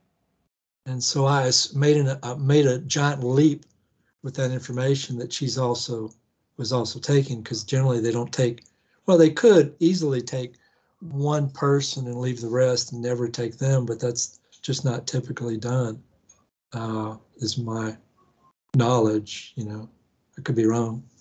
Well, if she agrees to do an interview with you, you can ask her those questions, or you can read her book about it. Well, I'd rather interview her because it's far more, read the book Forbidden Knowledge, and then you'll have a lot of questions answered. Really? I might, I got 4 books I'm reading now. It's going to be a while. And it's going to be a while before I can fit it in. I don't want to have a 5th book I'm reading. 4 at a time is enough. It's more than enough. Yeah. So we're at the 2 hour and 43 minute mark, and I'm willing to go as long as you are. How do you feel about going? Are you tired? Do you want to end it? My blood sugar's going down, so I need to wrap it up. And do you need a candy bar? I have a protein bar, but that's not sufficient. So what do you have to do? I need to call it a day for this time, and if you want to talk another time, fine. But that's fine. That's perfectly fine with me. It's your need and your desire, and I'm perfectly fine with whatever is your need and your desire. So I absolutely very much appreciate you coming on my show. I had no idea you would be anywhere near as interesting of an interview as you. I mean, seriously, I thought you'd be interesting, but not nearly as much as you have been. Thank you. It was a pleasure, and I consider this to be one of my top interviews, but just because of all the extremely interesting areas we've gotten into. I wish you the absolute best in your practice. If you talk to Denise or Kathleen or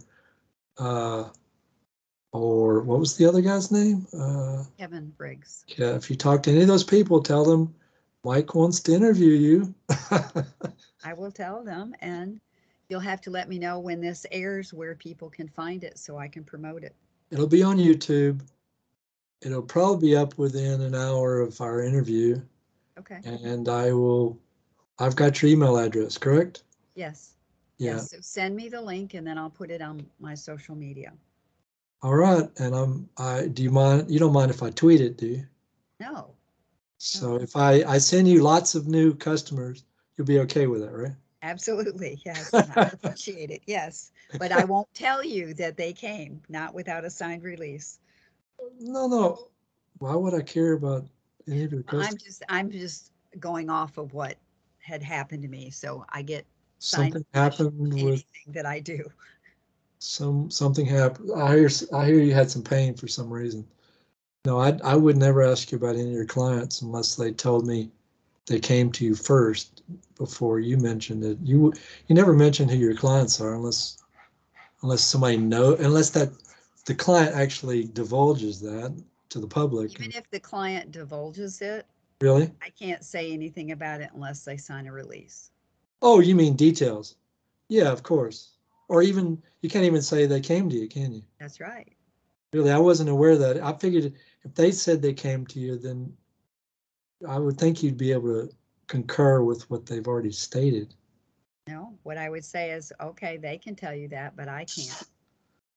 Would never thought of it quite like that, but I guess that's a. Well, that's the complaint that was made against me that we talked about. They're saying that I gave the information that he came and I didn't have his written permission to say that.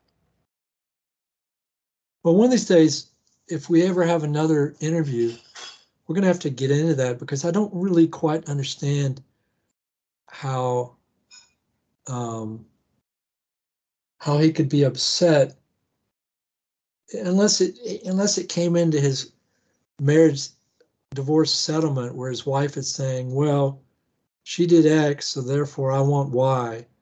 You know, if he. It was the attorney. It was an attorney. Yeah, I got that, but I don't even understand why an attorney would go after you other than, maybe they'd make some money by suing you. I can understand that. You think that maybe was the motivation? Well, the attorney wouldn't have made money off of it because he wasn't getting anything out of it financially from me. It wasn't the attorney suing me. It was the client, by the attorney's prompting, that was making the complaint. The client wasn't even suing me. The client didn't do anything. It's just he made the complaint to the licensure board. It's the licensure board that had the hearing. Oh, so you're saying the attorney had a grievance in that moment. He egged the client on. The client went to the licensure board because the attorney egged the client on. I'm not even sure that the mail went to the licensure board. I think the attorney probably did. Oh, okay. So, well, it sounds like you had a lot of pain for no good reason. Well, it was good in the outcome. It taught me how to be more protective of the clients. It taught me how to be very certain about what I was doing. And if I didn't feel right working with a client, or if they wouldn't sign the paperwork, I wouldn't go to step 2. Well, it sounds like you got more legalistic rather than, I mean. You had to in order to survive in this arena, in this. So do you think it actually helped you, the way you interact? Yes, it helped me to structure more so that anything I write, anything I do, I'm always thinking, who's looking over my shoulder? If I have to answer for this, how am I going to document what I'm doing? How am I going to justify what I'm doing? Well, let me go ahead and stop the recording. Thank you very much for being on the show. I wish you the best in your practice. I will put links. If you have links to X, Y, and Z thing that you have, just send me an email. I'll add them to the notes below the link. I'll send you the link as soon as I have it up, which should be very shortly. And let me go ahead and stop this recording before I kick the wrong button.